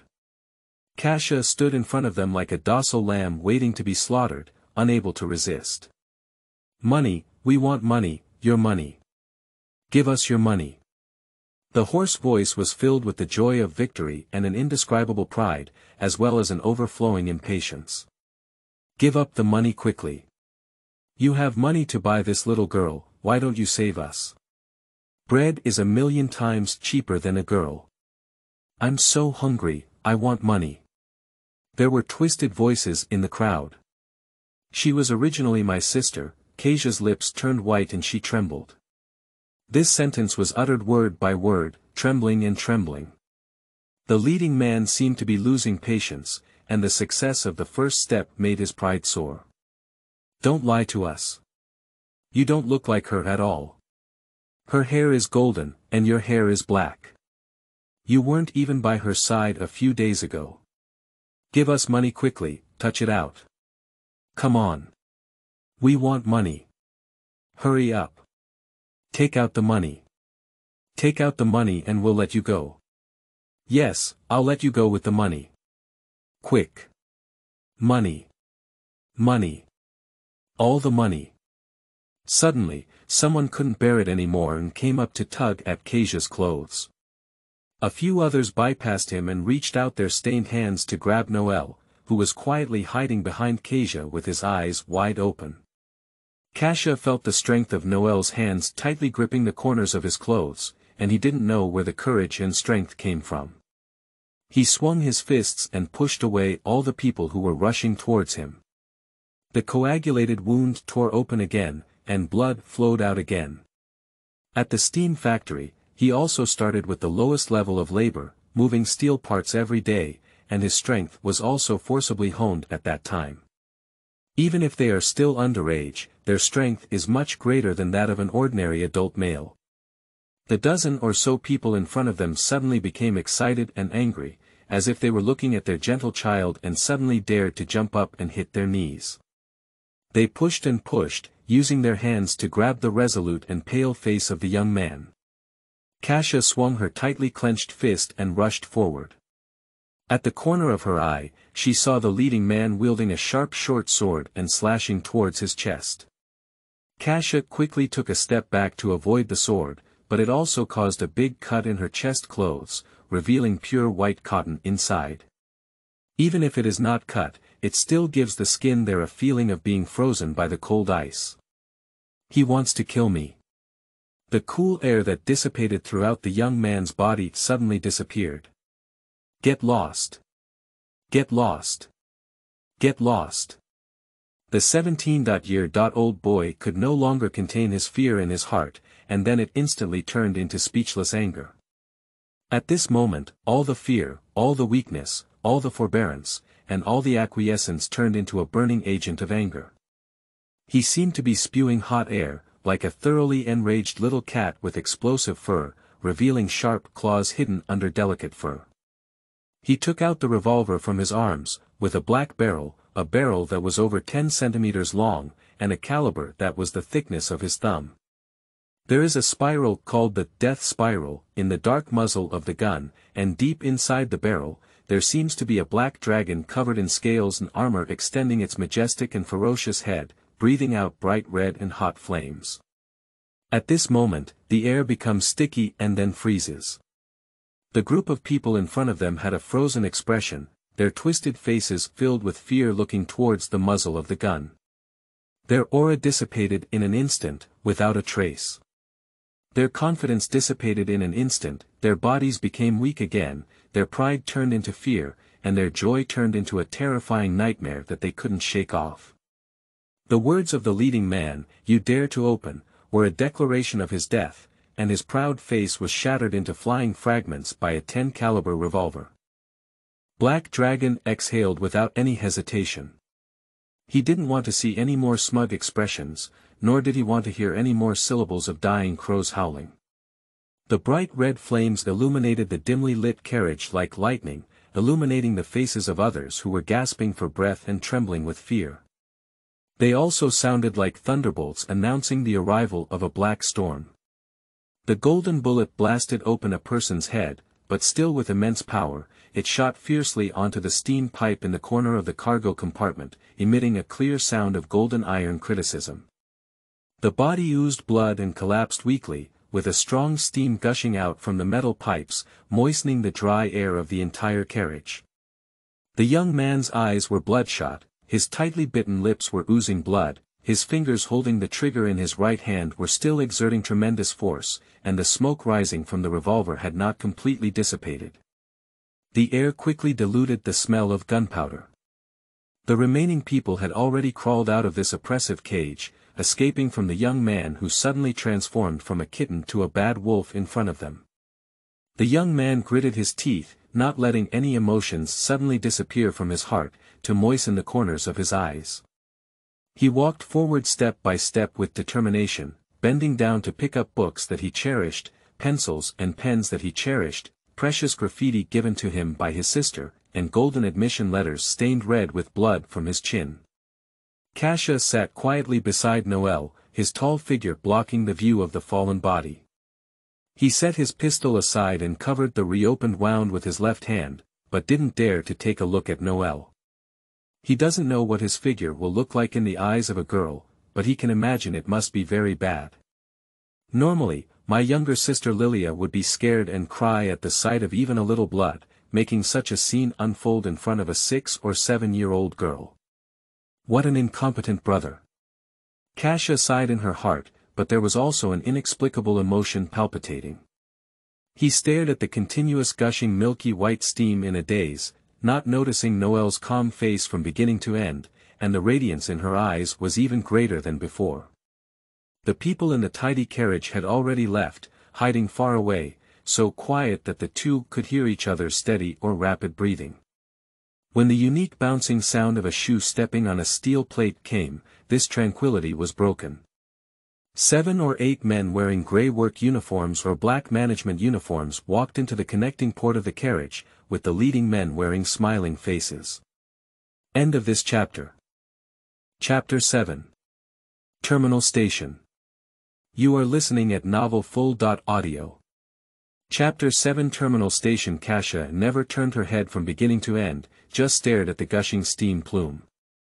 Fortunately, it's not a special type of high-pressure steam pipeline, otherwise the massive amount of hot steam spewing out would definitely cause a lot of trouble for the two of them who are nearby.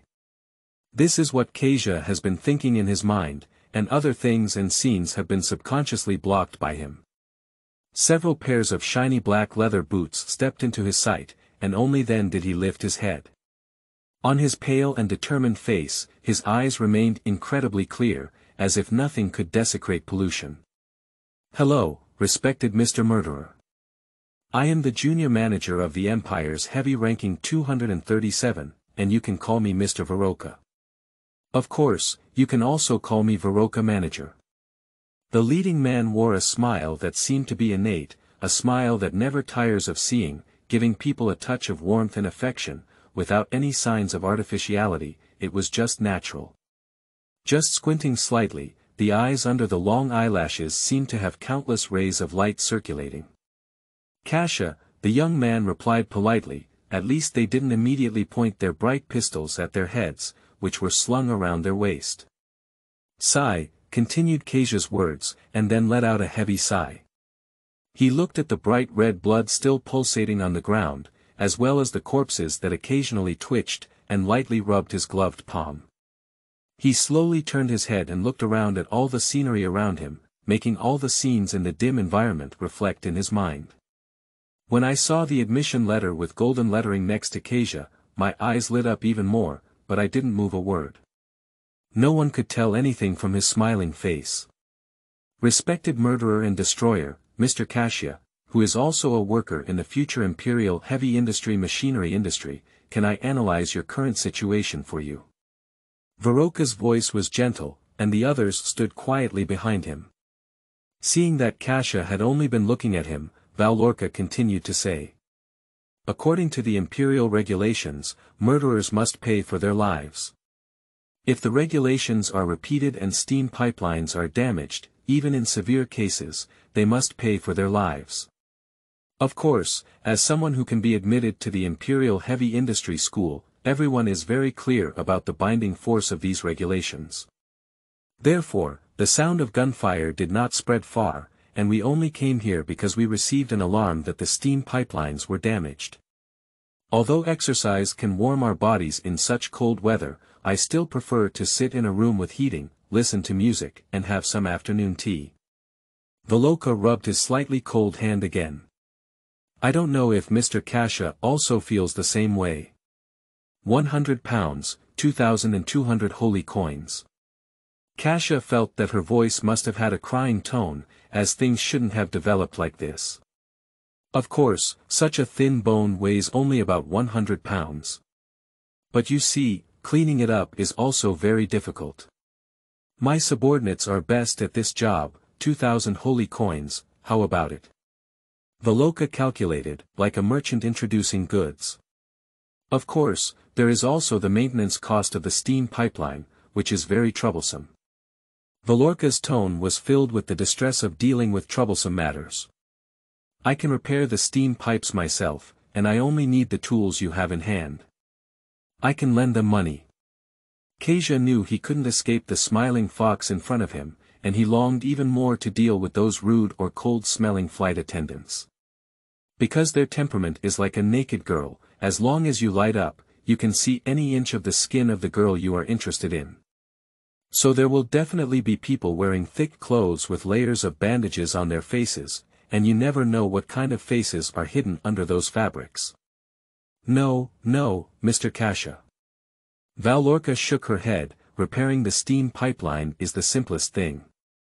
The trouble is that I am just a small train manager. When I go back, the authorities will definitely inquire about the reason for the damage to the pipeline. Voloka revealed his distress and said, "Why don't you think so? If a starving refugee thug came up with a pistol from somewhere and threatened to steal someone else's money with a gun." But with a tremble in his hand, he punched a hole in the steam pipe. Then the brave Voloka manager arrived and fired 6 silver bullets in a row, not only destroying his pistol but also the thug's head. Then the matter came to an end, and the curtain fell. "Did what you saw happen like this, respected Mr. Kasia?" Carlo asked softly, continuing his mind on the musical. "The props of the stage play are carefully prepared, and you should know that each bullet is a delicate ammunition worth 100 holy coins. And to avoid being blamed by your superiors for this accident, you need to let the characters above calm down and watch this stage play. They must not be interested in not preparing a full-flavored wine to boost their mood. But that's a good product worth 5,000 holy coins, and I can only take a sip at the New Year's ceremony. It's really difficult to handle these things," Voloka said, pulling out his pistol. The silver body of the gun shone brightly, indicating that it was a carefully maintained high-end item. He set aside the wheel and poured out 6 equally exquisite silver bullets inside. The weight of the 6 bullets was surprisingly heavy, and cold, as if the metal in hand was not bullets, but cold ice that could condense the flesh and blood of the palm. But even if it is impeccably exquisite, it is only a mass-produced product worth 1 holy coin, just plated with an extra layer of silver metal. It's really disgusting. Kasia took out the money with cold eyes, like a wolf trying to lay it on and bite the prey that provoked him, but this time he was powerless. There was still his own body temperature remaining on the coin, and he was also taken away by the white-gloved palm. The temperature on it disappeared, and this time he received 6 silver bullets in the palm without any temperature. The steam pipeline has been repaired, and the people who came are several skilled veterans. The cargo door was opened, and a fierce cold wind poured in from there. The body was thrown down, and outside the carriage was a dead farmland filled with white snow. "Aren't you afraid that I'll shoot 6 cold shots from behind?" Kasia put the silver bullets into the honeycomb drum one by one, and then exerted her thumb to perfectly reset the drum. The rough black pistol once again transformed into a black dragon capable of spewing flames. "Mr. Kasia, the world of the Empire is not as miserable as you see it now. It will become even more turbid. You still have aspirations and hopes for the Empire in your heart, and I don't think you will give up this opportunity to see the true face of the Empire. Well, respected Mr. Kasia, congratulations on a pleasant journey with your sister." Valorka smiled and made a standard etiquette to Kasia, which was the elegance of a rogue thief. Then, he turned around and stepped on the bouncing sound, disappearing into the continuous darkness of the cargo compartment. The black ink and blood on the ground formed a layer of ice, and no one dared to come to this carriage again. Even when passing through here, people turned their heads and quickened their steps to run by. In their eyes, Kasia was an absolute demon, especially one that could take the life of any of them at any time. Kasia's heart was desolate, and things shouldn't have developed like this. The normal order should not be to safely ride on the Imperial train and arrive at Monoma without any issues, with a slight chill. Then, holding the admission letter, paying expensive tuition fees, holding his head high, smoothly enrolled, lived in cheap campus dormitories, made many friends, graduated smoothly 5 years later, was awarded the title of Baron, found a job that met his status, and allowed his mother and sister to live a good life. Isn't this how his life trajectory should be? But why only in a few 20 days, everything has changed? Why would someone pay attention to me, a gentle person like me, and someone with such a good personality? Is it something I did wrong? I just want to work hard and be good at myself. He turned his head, and it was the first time he had looked into Noelle's eyes. There was no fear in them, only a overflowing attachment and endless depth. I'm still very gentle, Kasia said sorrowfully as he shook the cold pistol in his hand. Believe me, this is just a toy. Although he can kill. This is what Kasia didn't say in her mouth. Night falls, dawn comes again. The next day, the Empire Express finally stopped at the second-to-last station, and a group of people cried as they ran off the train. Here, they could welcome a new life, start a new one, and escape from hell. There are also more people getting on the car, full of hope and youthful ambition. As they prepare to showcase their skills in Monoma, there will always be the vast majority of people silently returning with their tails between their legs. The train takes a day to load and unload necessary goods, and the cargo compartment rarely stays open until late at night. This place is still far from Monoma, but it cannot be considered a border area. It is a relatively rich industrial site. The popularization of electrical appliances has spread here, and the shadow of gas lamps has long disappeared from the platforms. Instead, they have been replaced by brighter and more fog-piercing mercury vapor lamps. The incandescent light is like scorching sun, illuminating the entire busy station. Kasia can finally see the entire starry sky flowing, and winter is slowly fading away. He really wanted to get off the car, but his situation seemed to have spread, so that in such a new place, everyone still avoided him and Noelle. People who get on the train dare not take a step over his carriage. Since everyone is avoiding him, it must be right for me to follow along. That's a ridiculous reason. Kasia wanted to make fun of these people who were completely unaware of the entire incident with a sarcastic tone, but as a clown-like character, he remained the same from beginning to end. He held the gas lamp by his side and, without drowsiness, accompanied the books, even though most of them were already recorded in his mind. Noelle was sleeping soundly under her hat, and the girl had an unknown fatigue. In the middle of the night, the repeated whistle sounded again, like a mournful cry, carrying a group of people who were treated as goods to the busiest part of the St. Dorag Empire, which was their dream paradise but also their real hell. 3 days later, on the morning of February 12, 1096 in the Gregorian calendar, the cold winter began to recede, but warm spring was delayed in coming. The Empire Express slowly docked at the train station north of Noma. There was a noisy sound outside, and the cargo compartments slowly opened one by one under the cover of steam. The administrator blew a loud steel whistle and urged the people on the cargo compartment to leave quickly. Kasia was awakened by the sound, her eyes opened, and the sour and painful pain was severe. The girl's delicate body was no longer in her arms. Noelle is missing.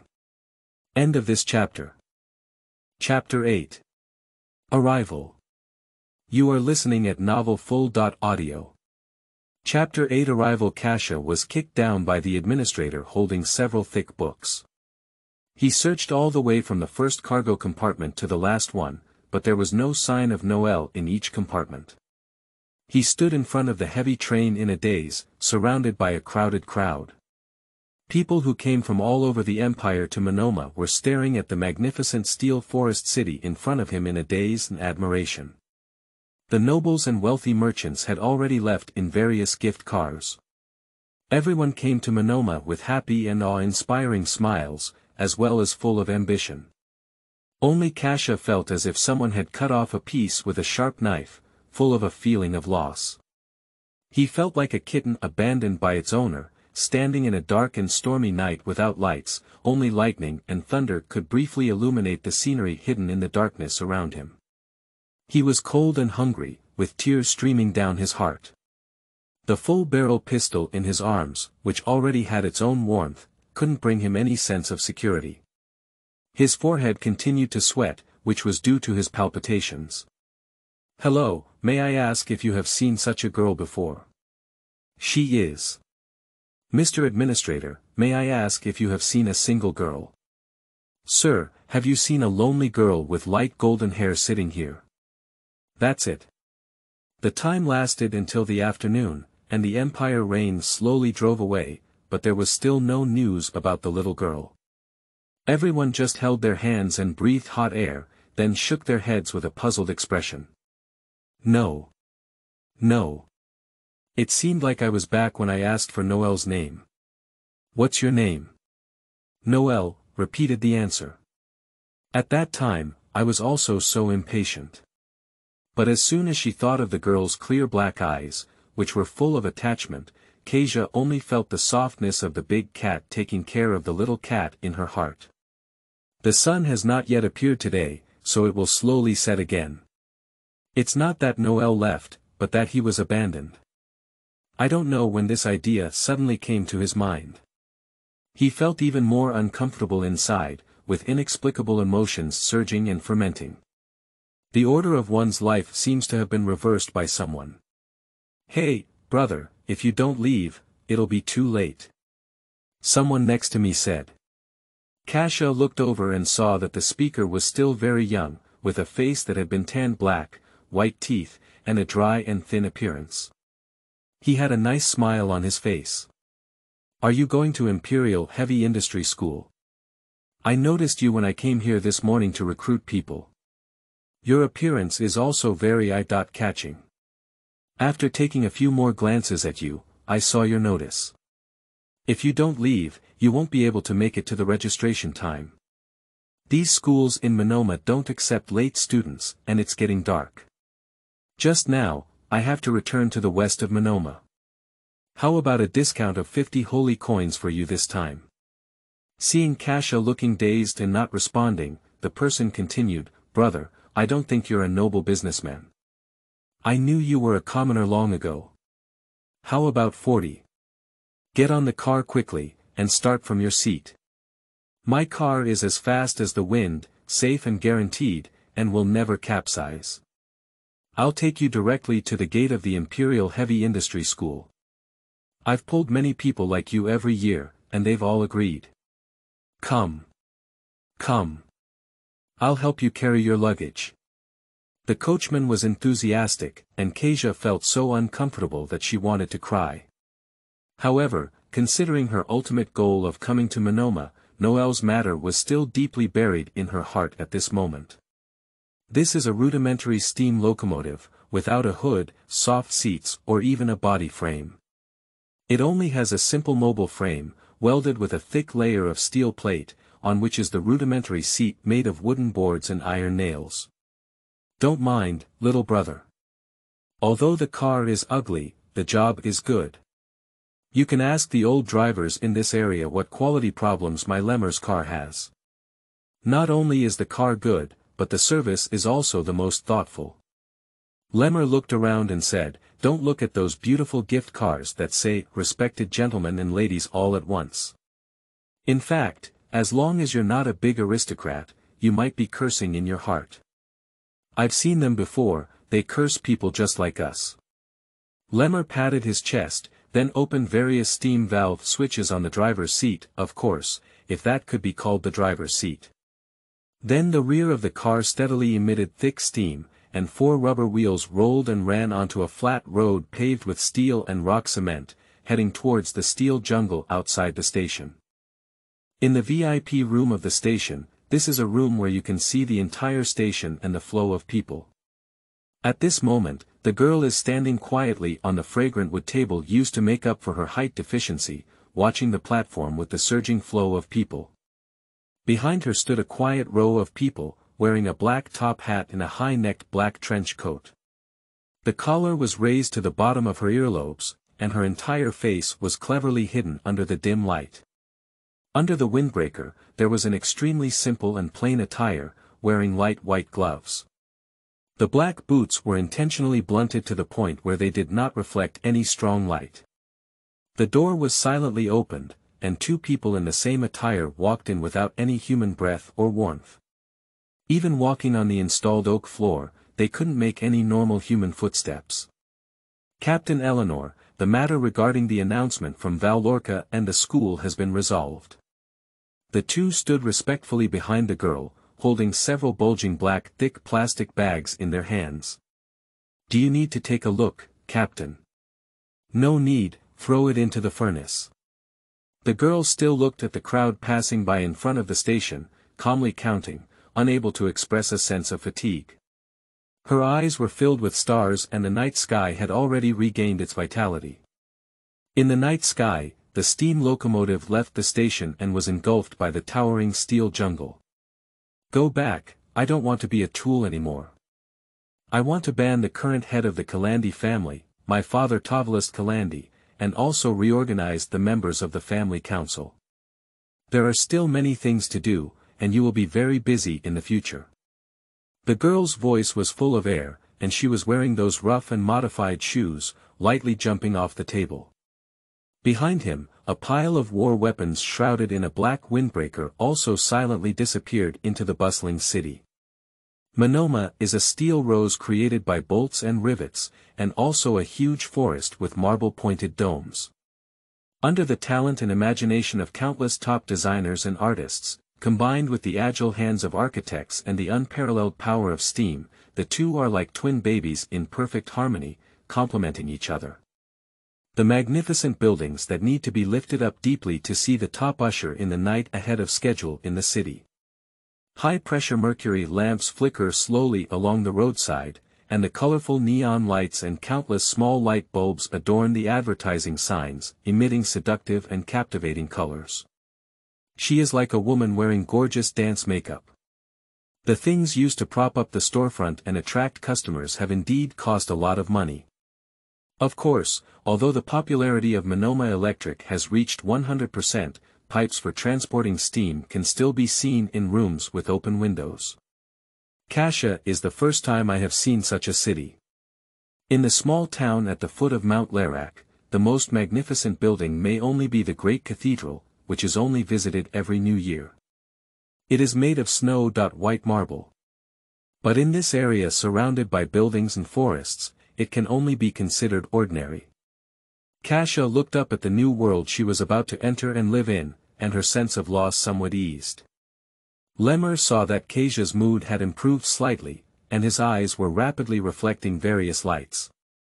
He also adjusted the valve and slowed down the speed of the steam locomotive. Don't be surprised, brother. This is still the outermost level. There is also a transitional urban building inside, and the innermost level is the core of the Monoma. If you have time in the future, you can go and see it alone. However, there are some problems with my car, so I can't drive it in. Otherwise, I won't charge you, and I'll have to take you for a good stroll inside. My driving skills are really amazing. Lemur held the simple steering wheel welded out of an iron pipe, with a great momentum to rush into the steel building. Yes, it's a natural thing. Kasha looked up as the scenery on both sides of the street flowed rapidly backwards. By the time we arrived at the Imperial Heavy Industry School, the sky had completely darkened. Various vehicles were parked in front of the school gate, with nobles, merchants, soldiers, and ordinary civilians all mixed together. Some people come here with the company of their parents, but there are also many like Kasha who carry luggage alone. The people rushing to apply for admission now are also crowded with the huge square in front of the campus. Under the high-intensity lights, there are crowds of people moving around. Brother, here we are. Congratulations in advance on your smooth future life. Lemur pointed to a huge square next to him and pointed it out to Kasia. "Thank you." The young man silently got out of the car holding a book, and beside him, there was a mixed sound of a rhapsody like horn and steam gushing. Kasia's luggage was already gone, leaving only a few pens in her pocket and a stack of books in her arms. Along the way, the money that should have been used to pay expensive tuition fees was also scammed clean by the robber-like manager on the train. "I gave Lemur 40 holy coins for the fare, and the remaining money was only enough for the bread and meals for the next few days. Where should I go?" Kasia held the book to her chest, covering the opening that had been cut open with a short sword, revealing the white cotton. She stood in the huge square of the school, ferrying along with the crowd, like a white mist stretching for thousands of miles, unsure where she belonged. "Can I owe the tuition fee for now? Although I am a commoner." Kasia held hope in her heart that schools should not be products controlled by nobles. He followed a long queue, feeling frustrated as he watched young children dressed in gorgeous clothes move into school with smiling faces, and watched a few commoners, even if they successfully enrolled, unable to smooth out the black face of a 10,000 yuan tuition fee per academic year. There are always people who are sad and others who are happy. But these emotions do depend on one's identity. There were fewer and fewer people in front of him, and Kasia's nervousness grew stronger. The students registered in front of them may be second and third grade students in the school, all very young. Behind them stood soldiers with upright bodies, holding continuous fire guns. The gun body was covered with fine light silver rivets, and the entire length was almost 1 meter. But fortunately, lightweight metals such as meteorite copper were discovered. Otherwise, such a weapon with each bullet piercing through a 5 mm steel plate within its effective range would not have been mass-produced as a single soldier weapon with the improvement of technology. Behind them were alloy boxes used to hold coins, neatly stacked with a stack of coins bearing the heads of the first Holy Emperor and King of the Sontarag Empire, all worth 1,000 gold coins. More people choose to use bank cards issued by the Imperial Gold Bank, utilizing the powerful computing and storage capabilities of analytical machines and wireless communication capabilities. Everything will become incredibly easy. Of course, obtaining a bank card from the Golden Bank is a waste without a certain amount of financial resources and identity. After all, the wealth and resources of the empire have always been in the hands of a few nobles and merchants, and the common people are always cheap machines. Their numbers are like endless locusts that cannot be killed every year, and the production of bank cards is also a delicate task, and mass production is not a worthwhile purchase. Kasia handed over her admission letter with a tumultuous mood. The person in front of her was a capable young man with a steam engine-shaped medal from the Imperial Heavy Industry School on his chest. He warmly welcomed every person who entered the school, regardless of their status. "Kasia Tussos?" The young man in front of him questioned softly. "Yes, that's right. Actually, I wanted to ask about tuition fees." Kasia's mouth suddenly became blurry, but before she could finish speaking, she was interrupted. "Ah, hello Kasia. Mr. Tussos, there are some issues with your admission letter. Please come with me for specific details, and there will be professionals to answer them for you. After all, this is not something I can intervene in." The man stood up, and his originally short body was equivalent to Kasia, with muscles that could not be covered even by a thick cotton coat. Undoubtedly a heavy worker, it seems that moving things is a daily routine. Kasia couldn't help but sigh in his heart, thinking of the robust body he had unconsciously developed. "Mr. Tussos, please walk this way." The man cast an apologetic look at the people still lined up behind Kasia, and then led Kasia to a room that looked like a VIP room, telling him to wait for a moment, and there were no more people coming. Kasia is not sure what happened, and her lack of tuition fees should not be known to anyone. And it's also impossible to make a big fuss over this matter. He looked around and found that the room was large with an oak table in the middle. He placed his books on it and finally freed his tired arms. "Is it because of something on the train?" Feeling the pistol hidden under her clothes, Kasia seemed to realize the seriousness of the situation for the first time. The imperial regulations stipulate that civilians are not allowed to hold firearms, let alone kill themselves with a revolver. If that's the case, then we can't stay here anymore. Upon careful consideration, Kasia herself was trapped in a dead end by the wild thoughts in her mind. He quickly picked up the book and took a few big steps to the door. Before he could reach the door handle, the door had already opened a crack. 3 people as hard as steel and as solid as rocks have blocked the door, their faces serious. End of this chapter. Chapter 9. Schools. You are listening at novelfull.audio. Chapter 9. Schools. Kasia was so scared that her whole body trembled. He felt a bit solemn in the atmosphere and immediately took a few steps back, his hand already pulling the revolver. The pistol had just exposed and came into contact with the dry and cold air in the room, and the 3 people in front of them had already stepped into the house. The leading man's body swayed, and his footsteps were naturally much faster and more solid than those of Kasia. The movement of the body is like a fierce beast waiting quietly beside its prey for a long time. If it doesn't make a move, it is already there. If it makes a move, it is as powerful as a deadly blow. Kasia was thinking about whether to shoot, but before she could even align her pistol, the 3 people facing the muzzle had already dodged, and a thick and hard palm had also grasped the barrel of the gun at that moment. The force of the mountain pressing down on it sank, and Kasia was like a pitiful ant in front of it. Then there was a crisp sound, and the honeycomb-shaped magazine of the revolver was also flicked open by steel-like fingers. The silver bullet shell, with only a hint of light shining faintly. At this moment, the other 2 also stood behind Kasia like a mountain, although not much taller than Kasia, they stood tall with a posture that pierced the blue sky. Young man, this kind of rough thing is not something that indecisive people like you should play with. The man in front of him looked at least 30 years old, with a clean-shaved beard on his face and a rough voice, like his strength, with a heavy feeling.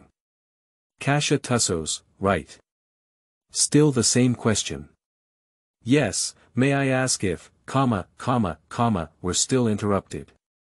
That's good, because of some indescribable reasons, you don't need to study at this Imperial Heavy Industry School anymore. You are now a student at the St. Dorag Military School. We are here, of course, to pick you up. As for why, there are also some indescribable reasons, which I don't know. So don't ask, just come back with me honestly. By the way, my name is Bo Ting, and I will become your training coach and life instructor in the future. Please take care of me and don't cause any trouble just by going. Especially for students like you who don't have the courage to shoot but like to draw without hesitation. Bosi reset the drum and said, people who plating bullets with useless metal are also a bad hobby and enjoy doing some useless work. Before pulling out the gun next time, think carefully about whether to shoot or not. If you don't shoot, don't take out this kind of thing. This is the best catalyst for creating an atmosphere in the world. If you pull it out, you have to hit the enemy's head hard, like a venomous snake or a hunting dog, either one blow is fatal or one bite is hard to let go. Things that hesitate cannot have emotions in front of these metal tools. Bao Ting pulled out his gun and threw it to Kasia, and the person had already left the room. Let's go, take you to where you should go. Kasia sat on the military armored gift car parked in front of the Imperial Heavy Industry School with a more tumultuous mood. This is a steam locomotive painted black all over, with densely welded steel plates all around it. The combination of rivets and bolts gives it a unique beauty. The metallic and glossy tires, as well as the pitch-black rubber wheels, are all spotless. Engraved on it is the bullet emblem of Webley Company. Bujin and Kasia sat together in the back seat, and when the password card key started the motorcycle, the deep and powerful engine sound was pleasing to the eye. The seats are soft, the ventilation system in the car is perfectly controlled by the small differential on the car, and the air has a light fresh smell, which seems to be the perfume left by the women who have taken this car. When Kasia relaxed and fell asleep, the car had already arrived at the foot of the Blanco Mountains to the east of Monoma. Several continuous snow peaks form the complete view of the Blanco Mountains, and the St. Dorag Military Academy is located within the mountains.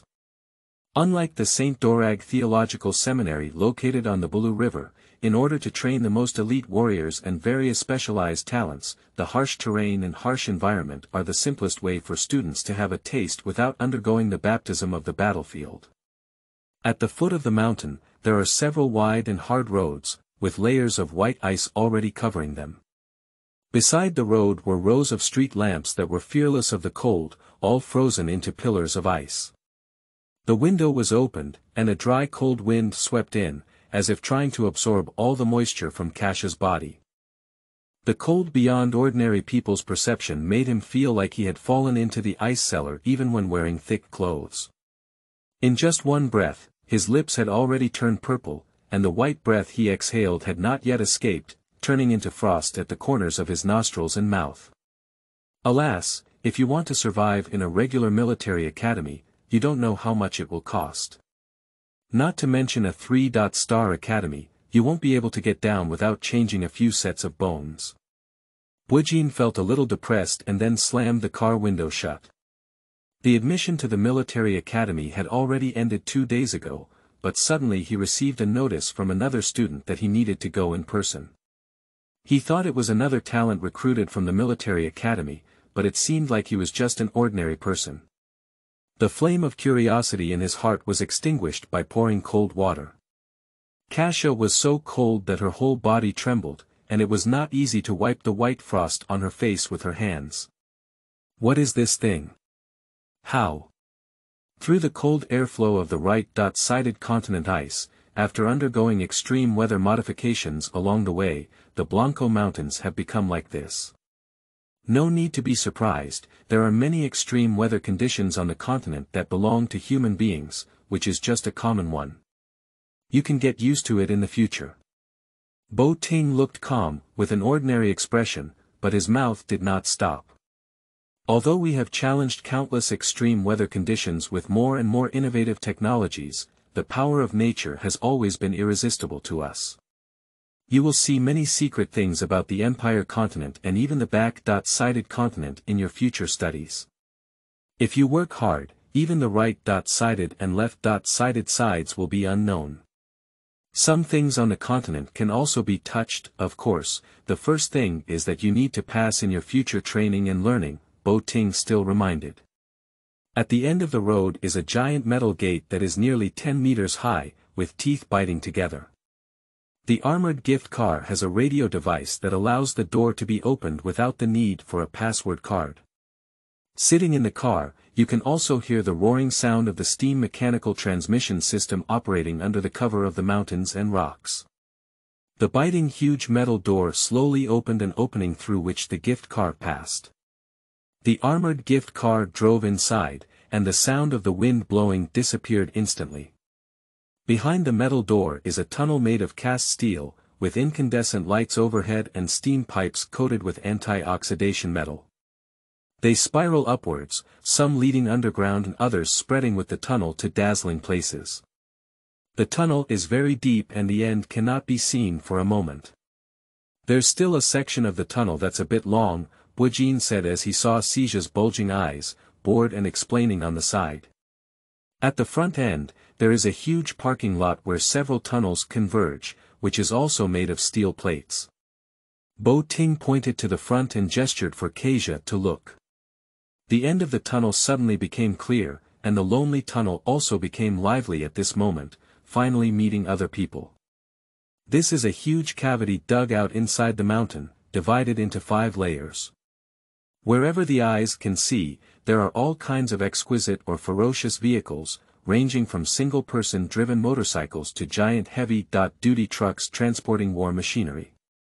There are a huge number of them, with a dense and neatly arranged ant colony smell. There are also several other layers where various machine vehicles that operate using the computing power of analytical machines can be vaguely seen. Kasia and his armored gift car stopped on the first floor according to the prompts.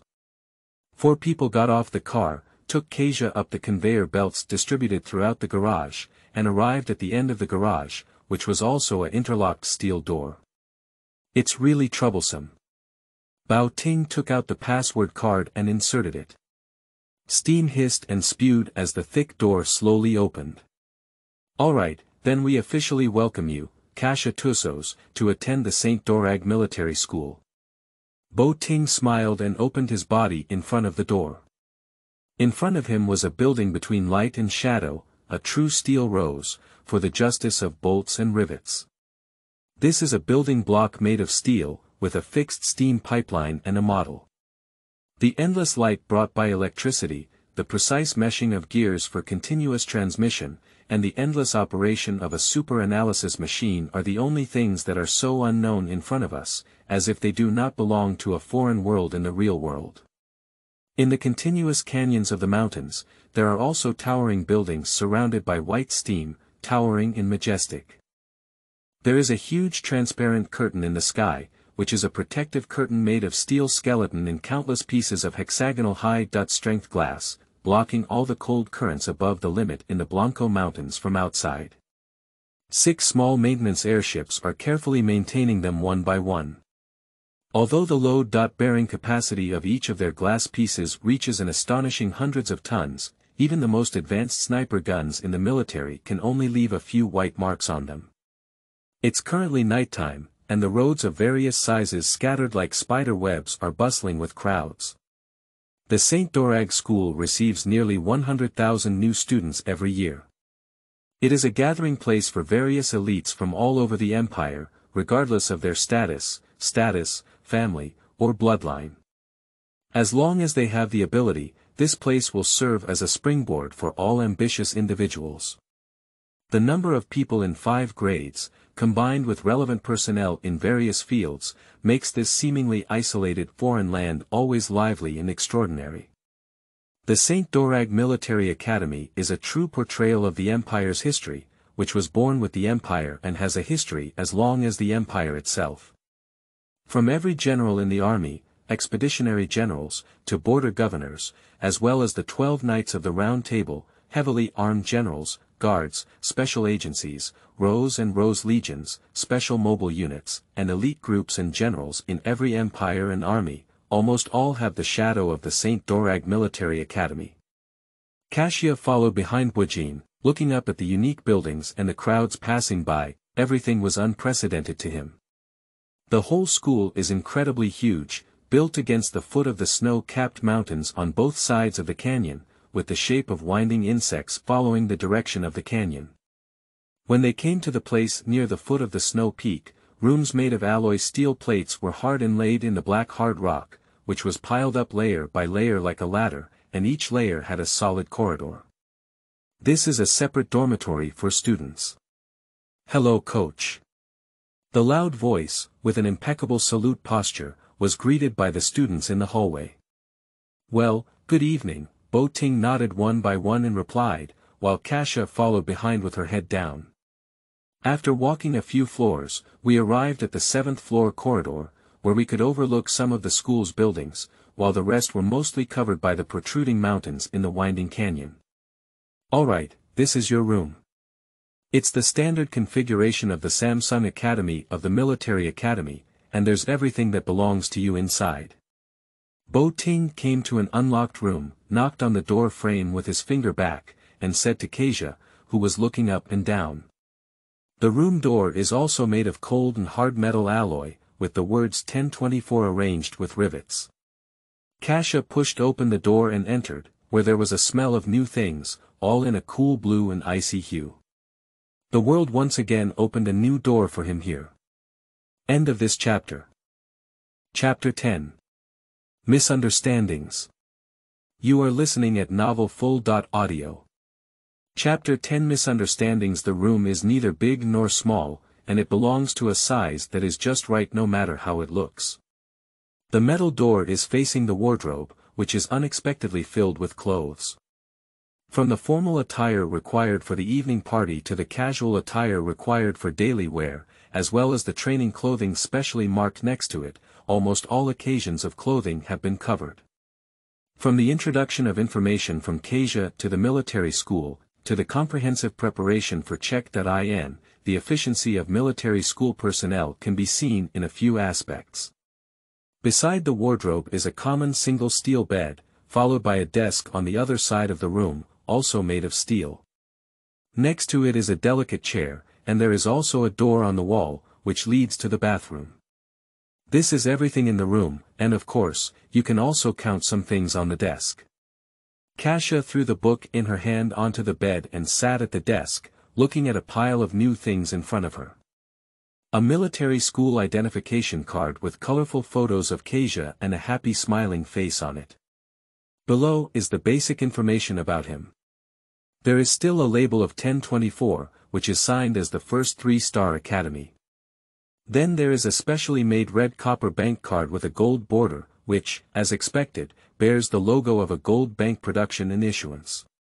It is also accompanied by a simple instruction manual, which mentions one's own bank account, the original password of the bank card, and a monthly subsidy of 10,000 holy coins from the military academy. It is truly a school established by the empire, and its financial resources and generosity are not comparable to other schools. Kasia looked at the word 10,000 printed in lead, feeling both hot and excited in her heart. He quickly inserted the card into the slot fixed in the wall, which had an automatic steam output port for engagement. The mechanism on the wall, which displays numbers like a clock, quickly operates and stops at the number 10,000. The subsidy for the first month has already come down. Kasia smiled uncontrollably, only money is the best gift. He picked up the last card on the table and saw countless small gears exposed clearly. It was a password card with a simple number of 1024 engraved on it, followed by 3 stars representing the Samsung Academy. The password card is wrapped in a snow-white paper with standard black imperial text on the back.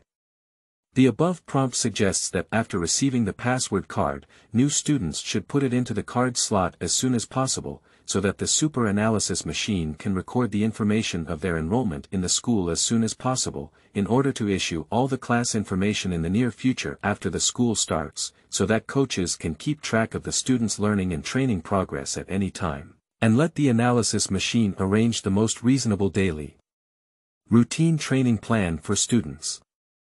In the room where the sound insulation effect is very good and placed in the card slot, only the faint sound of gears biting and rotating can be heard.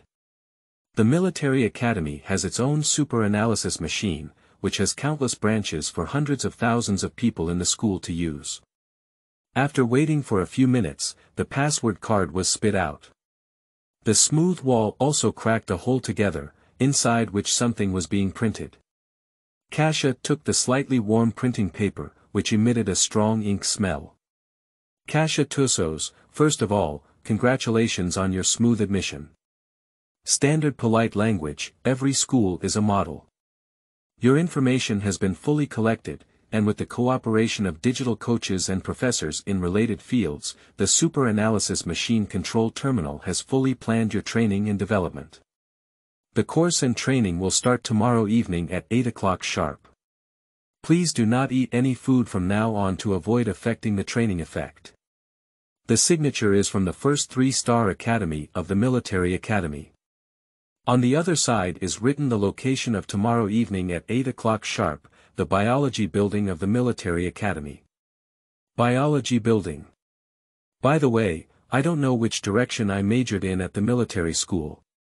Kasia then remembered a crucial point. He arrived at the school himself, seemingly in a hurry, and didn't choose any courses. At Imperial Heavy Industries School, he majored in steam mechanical transmission and various knowledge related to steam turbines. But in the military school, he didn't even know how to classify courses in the military school. On his desk, except for a few cards, there was nothing else except a comprehensive map that roughly introduced the locations and functions of various buildings in the school. Didn't you already choose a direction in biology for me? Kasia looked at the black lead on the paper in a daze, but he didn't understand anything about biology.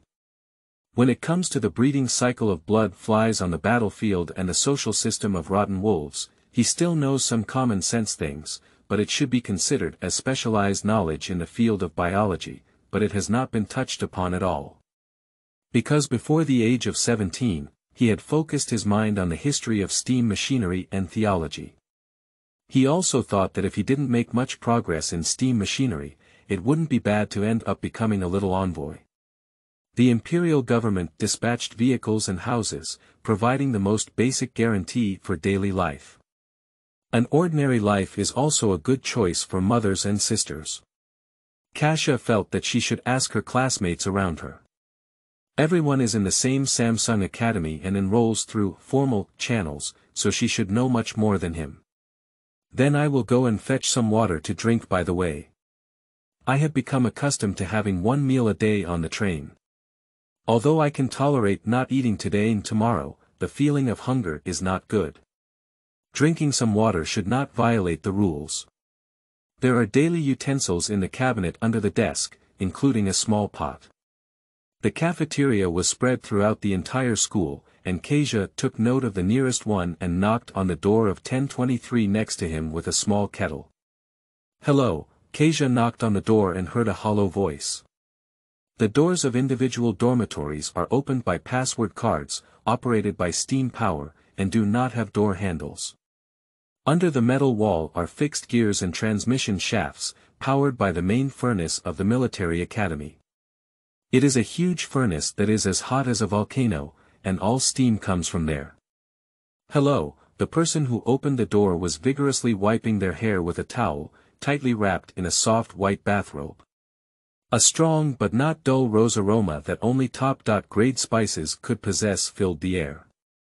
Her curvaceous body is as tall as Kasia, but her skin is not as fair and tender as that of a noblewoman, but rather a healthy and sunny complexion that showcases strength and personality. The most important thing is that she is a girl, still the kind who is very beautiful. Kasia had no idea that this accommodation was mixed up between men and women. When Bo Ting brought him over, he didn't even see the shadow of a female student in the hallway. And this girl has just finished taking a shower, her hair and face are covered in water droplets, with hurried marks. So the words that had been brewing for a long time completely rotted into my stomach. Apart from his mother, sister, and Noelle, Kasia didn't have much contact with women. All he knew in a day was him buried in a steam factory, and besides piles of mechanical watches, the person who talked to him the most was Aunt Mary in the factory. However, Aunt Mary was already in her 30s, and having a belly full would be a disaster for anyone. In the learning class, the common people are very busy, and after class, there is no trace of them, while the children of the nobility are the kind who are unwilling to lower their status and talk to them. Of course, Kasia and the others will not find it unpleasant on their own. It is uncertain which child's father is the big boss of the small-town factory. After all, they all rely on working in the factory to make a living. Are you going to the cafeteria to fetch water? Kasia was very nervous, her face a little red, her mouth purred, and she had already spoken. He immediately regretted it, so he eagerly hoped that this beautiful girl would refuse in person. Ah, no need. Success. Kasia was excited in her heart, and it seemed that she needed to understand the specific situation around her before doing anything next time. Her understanding of military schools was only superficial. Wait for me a moment, let's go together. I happen to want to go too. A girl has no self-awareness as a girl, how can she casually agree to an invitation from a boy? Kasia saw the door closed and her heart was full of activity, but her footsteps had already begun to move, ready to quietly slip away. But the next moment, the closed metal door opened again, and the girl in the dress had already walked out. At this moment, Kasia finally saw the full face of the girl, her hair slightly leaning towards red, still feeling moist, long and hanging straight from her waist. The dress is a light blue that doesn't match the color of the hair, with wooden slippers on her feet, banging loudly in the corridor connected by steel plates. Take it. The tone was as plain as before. Without realizing Kasia's carefree thoughts, the girl walked over and threw the kettle to him.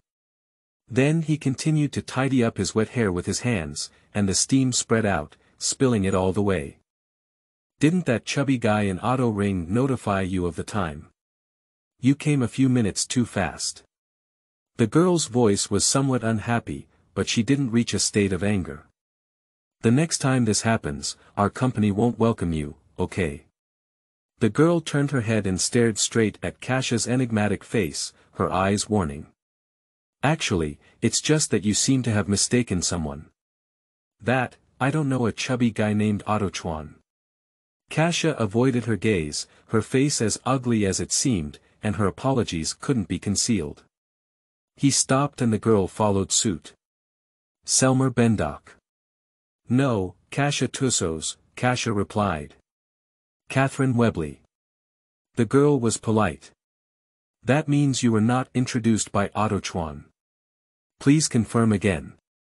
Yes, Kasha nodded apologetically, although he didn't know where he had gone wrong.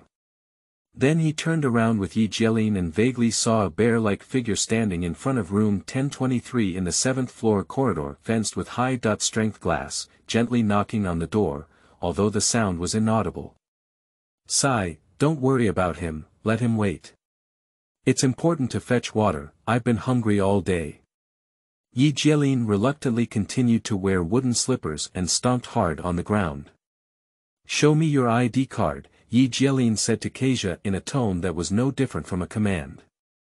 Kasha took out her identity card and was snatched away by Yi Jielin. 1024, you are the person living next to me. The legendary super genius. Yi Jielin held the sign and showed surprise. She couldn't help but stop and carefully looked up and down at Kasha, her eyes focused on the opening on her chest where cotton was still exposed, and the wound on her chin that had been scabbed for several days. You are already a celebrity, do you know? It took half a day to sweep through the entire 1st to 5th 3-star academy, and everyone was curious about you. Even the military academy could make an exception for you and be called a super genius by the people of our first 3-star academy. Yi Jielin's words were light and her eyes were filled with endless gloating.